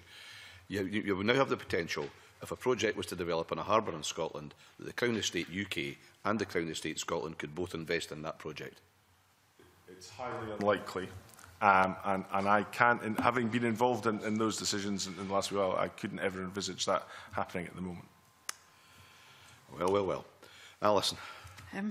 Thank you, Convener. I'd just like to understand why a particular property, Fort Comhairle, which is in the region I represent, has not been included in the proposed transfer. And I'd also like to understand, does it generate a significant income scheme? You know, how much revenue do we receive from it? Or does the Crown Estate receive? I think it was mentioned with the earlier panel that there are likely to be legal reasons around this. Fort Kinnaird is held in a separate structure. It's not actually a Scottish asset in the Crown Estate's Scottish portfolio. Our interest in Fort Kinnaird is a partnership interest held in a mixed property English limited partnership along with another property in Cheltenham. We don't have a direct interest in it. We don't manage that property. We have never included that property in our financial statement for Scotland contained in our Scotland report. So, as a result of that, it's not an economic asset in Scotland as envisaged by Smith. So, this massive shopping mall on the outskirts of Edinburgh, it's not benefiting Scotland economically? Well, it's our interest in it is not an economic interest in Scotland. Okay, and do you have no idea at all about the revenue that it generates? I believe that the revenue was in the region of 4 million net, but if I could, I'd like to provide some absolute clarity on that after this that would be hearing. Appreciated. Thank you. Thank you, Convener. Yeah, thank you, Convener. Can I just, dare I say it, prolong this bit about the second Crown Estate? I'm just trying to get this absolutely crystal clear in my mind. At some point, the assets, as Linda Fabiano was saying earlier on, will transfer to the Scottish Government and to the Scottish Parliament. But what is envisaged in terms of what we've learned this morning is that there will be a UK investment body, which will be called something, but presumably will be the continuing Crown Estate based in London, which can take investment decisions across the United Kingdom, including in Scotland, and it could invest in whatever portfolio areas that body wishes to invest in. Would that be fair? Yes, it would. As we've said, we would hope that our investment in Scotland would be as welcome as any other responsible investor. And when the Treasury were consulting you, as you very fairly described right at the start of your evidence this morning, was this something that they introduced, or was this something that you suggested to them was a sensible way in which you can continue to do business across the United Kingdom? Well, it was in the mix, really, because we talked about the fact that Scotland will remain part of the UK, the Crown Estate, is empowered to invest in the UK. So what does that mean? But when you say in the mix, it was the Crown Estate's suggestion that you wish to continue to be able to invest? I don't mean you personally, but I mean the corporate body would be able to continue to invest across the United Kingdom. Yeah, yes, the Crown Estate would wish to be able to invest in the UK, but our role was very much an informing role, and as I've explained, the process was led by Treasury. Yes, thank you. Thank you for clarifying. That was quite helpful actually, Tavish. And just as an aside to Lewis, I just said, yes, it would be great to do that and understand why that should continue. But it would not also be appropriate that Scotland gets a share of the action. That's the point, I think, in terms of where I am, in terms of the revenue stream that would come in future. But that's an issue we obviously need to take up with Treasury officials or the Secretary of State. I realise it's not for you. But, sorry, Mark. Yeah, I'm very interested by the response to Alison Johnston's question, and I want to explore that a little bit further.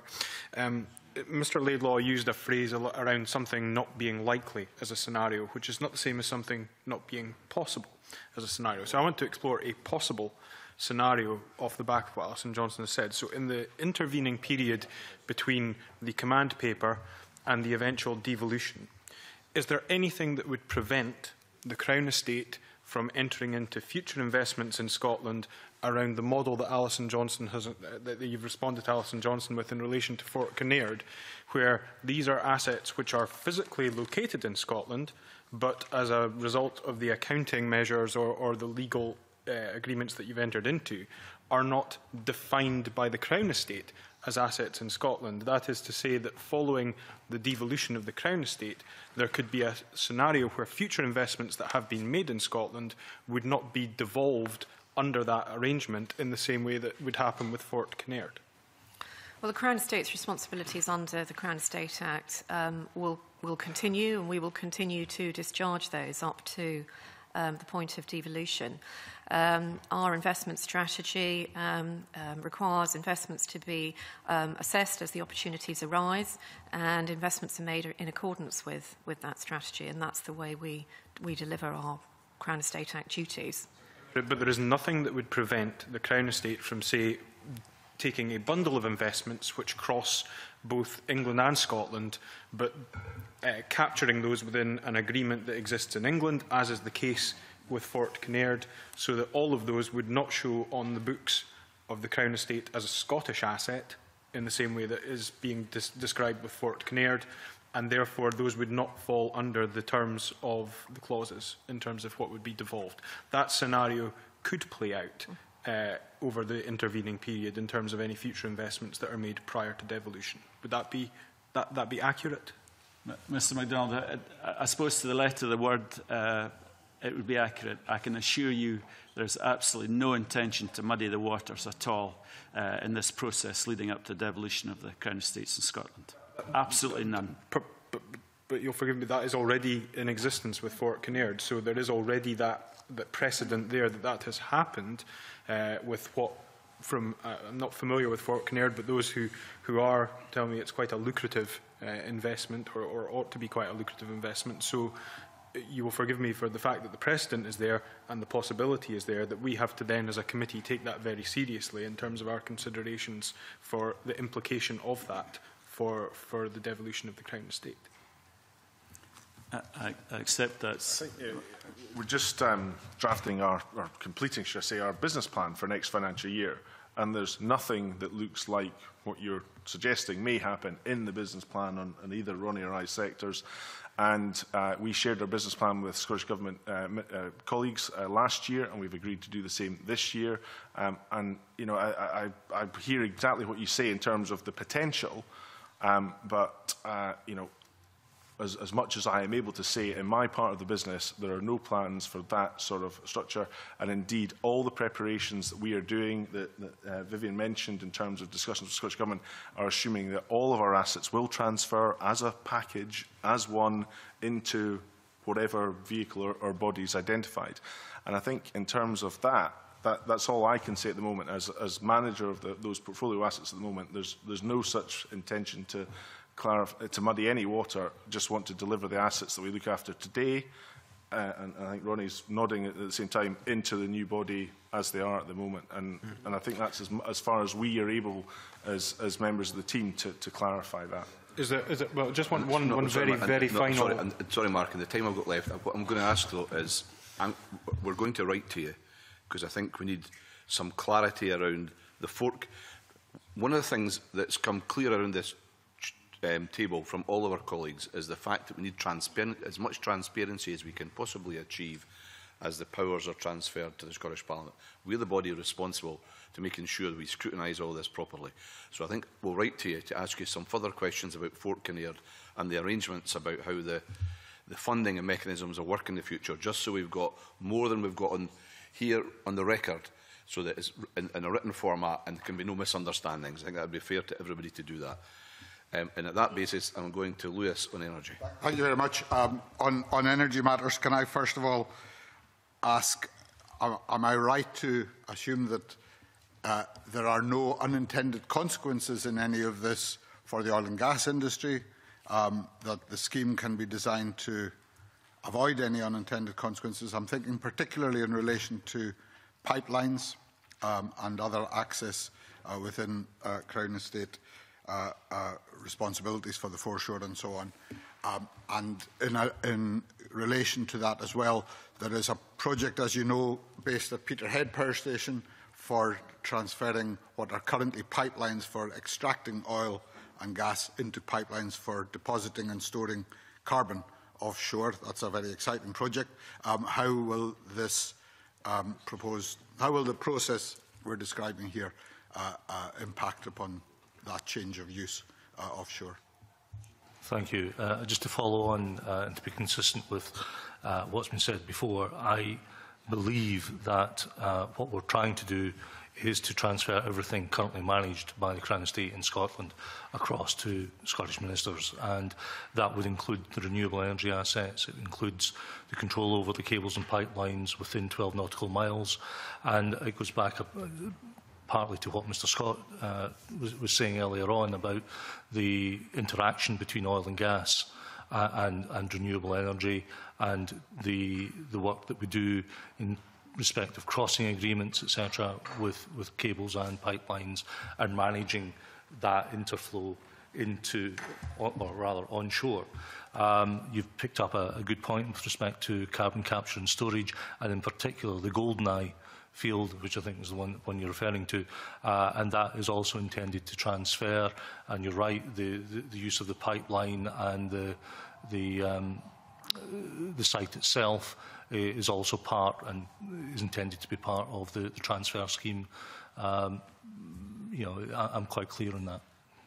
So that transfer, as it's envisaged at the moment, would be to the Scottish Government. Would there be any implications from further devolution from the Scottish to the local authority level for projects of that kind, and indeed for offshore renewable projects which are located between local authority areas such as the Moray Firth? Well, I think Mr Finch this morning alluded to his view of some of the difficulties and issues that would arise. Therefore, I would say that I have heard similar concerns being expressed to me by members of particularly the renewables industry. I think carbon capture and storage is well beyond 12 nautical miles. How that would be dealt with, it would need to be considered quite carefully. It is of a very strategic nature. It has huge implications for not just for Scotland but for the UK and for the world, because this is a world-leading project, and I'm very keen that we don't put anything in the way that's going to make that more difficult to deliver what is already a very substantial project. Thanks very much. And going beyond the 12-mile limit into the exclusive economic zone, the Scottish territorial zone, the clauses refer to rights in relation to the Scottish zone. I confirm that that is, as we describe, it's the UK continental shelf up to 200 nautical miles from the shore, and as defined by the Scottish Adjacent Waters Boundary Order of 1999. I'll bow to your legislative more a knowledge, question than a... it applies to the sea that is covered by devolved powers currently. Is that yes, I mean, I'm under no doubt that all the renewable energy projects that we manage, both within 12 nautical miles and out with 12 nautical miles, out within the renewable energy zone, out to 200 nautical miles, are included. That's my clear understanding in the matter. And covered by the wording of the clauses. Indeed. Thank you very much. I just want to end by going back to the beginning. Sorry, on you go. Just a wee processy one. In terms of engagement with UK ministers and officials, and the reference to Scottish Government ministers and officials, can we have an indication of the scale, scope of those meetings? Are there any minutes, agendas that are publicly available for the committee in terms of these engagements? We've met with Treasury on a number of occasions to talk about the process of devolution. I'm afraid we don't have any minutes, but the sort of things that we cover have included largely information about our business, as I mentioned previously, definitions that might be helpful, and probably it's fair to say that a lot of the questions have come from our side about how the process will run. So we've been very much in an informing mode for our meetings with Treasury. I've met with officials at Scotland Office very much to talk about how we're managing the process now to get the business ready for devolution. And that's been very much the focus of discussions with Scottish Government officials. So we've had Well, I've certainly had one, and there have been a number of meetings with Scottish Government officials, but there's certainly been some very focused meetings on the process of preparing for transfer. We, on Friday, supplied Scottish Government officials with a number of documents that we feel will help us work together to this common end. And we have a project meeting set up for next Friday, which will include the entirety of the specialists from the Crown Estate with the specialists from Scottish Government who are assigned to managing this process. It's pretty much an all-day event. But I know that colleagues of mine have had other discussions about this and might like to contribute to that. Has there been any ministerial engagement at the UK or the Scottish Government levels yet? It's all been by officials. I haven't had involvement with ministers, no. And if colleagues have. We've been discussing it at exec level, and I'm not certain if I've missed that there is a minister assigned to this transfer at the moment, because there are different parts of the business involved in different ministerial portfolios.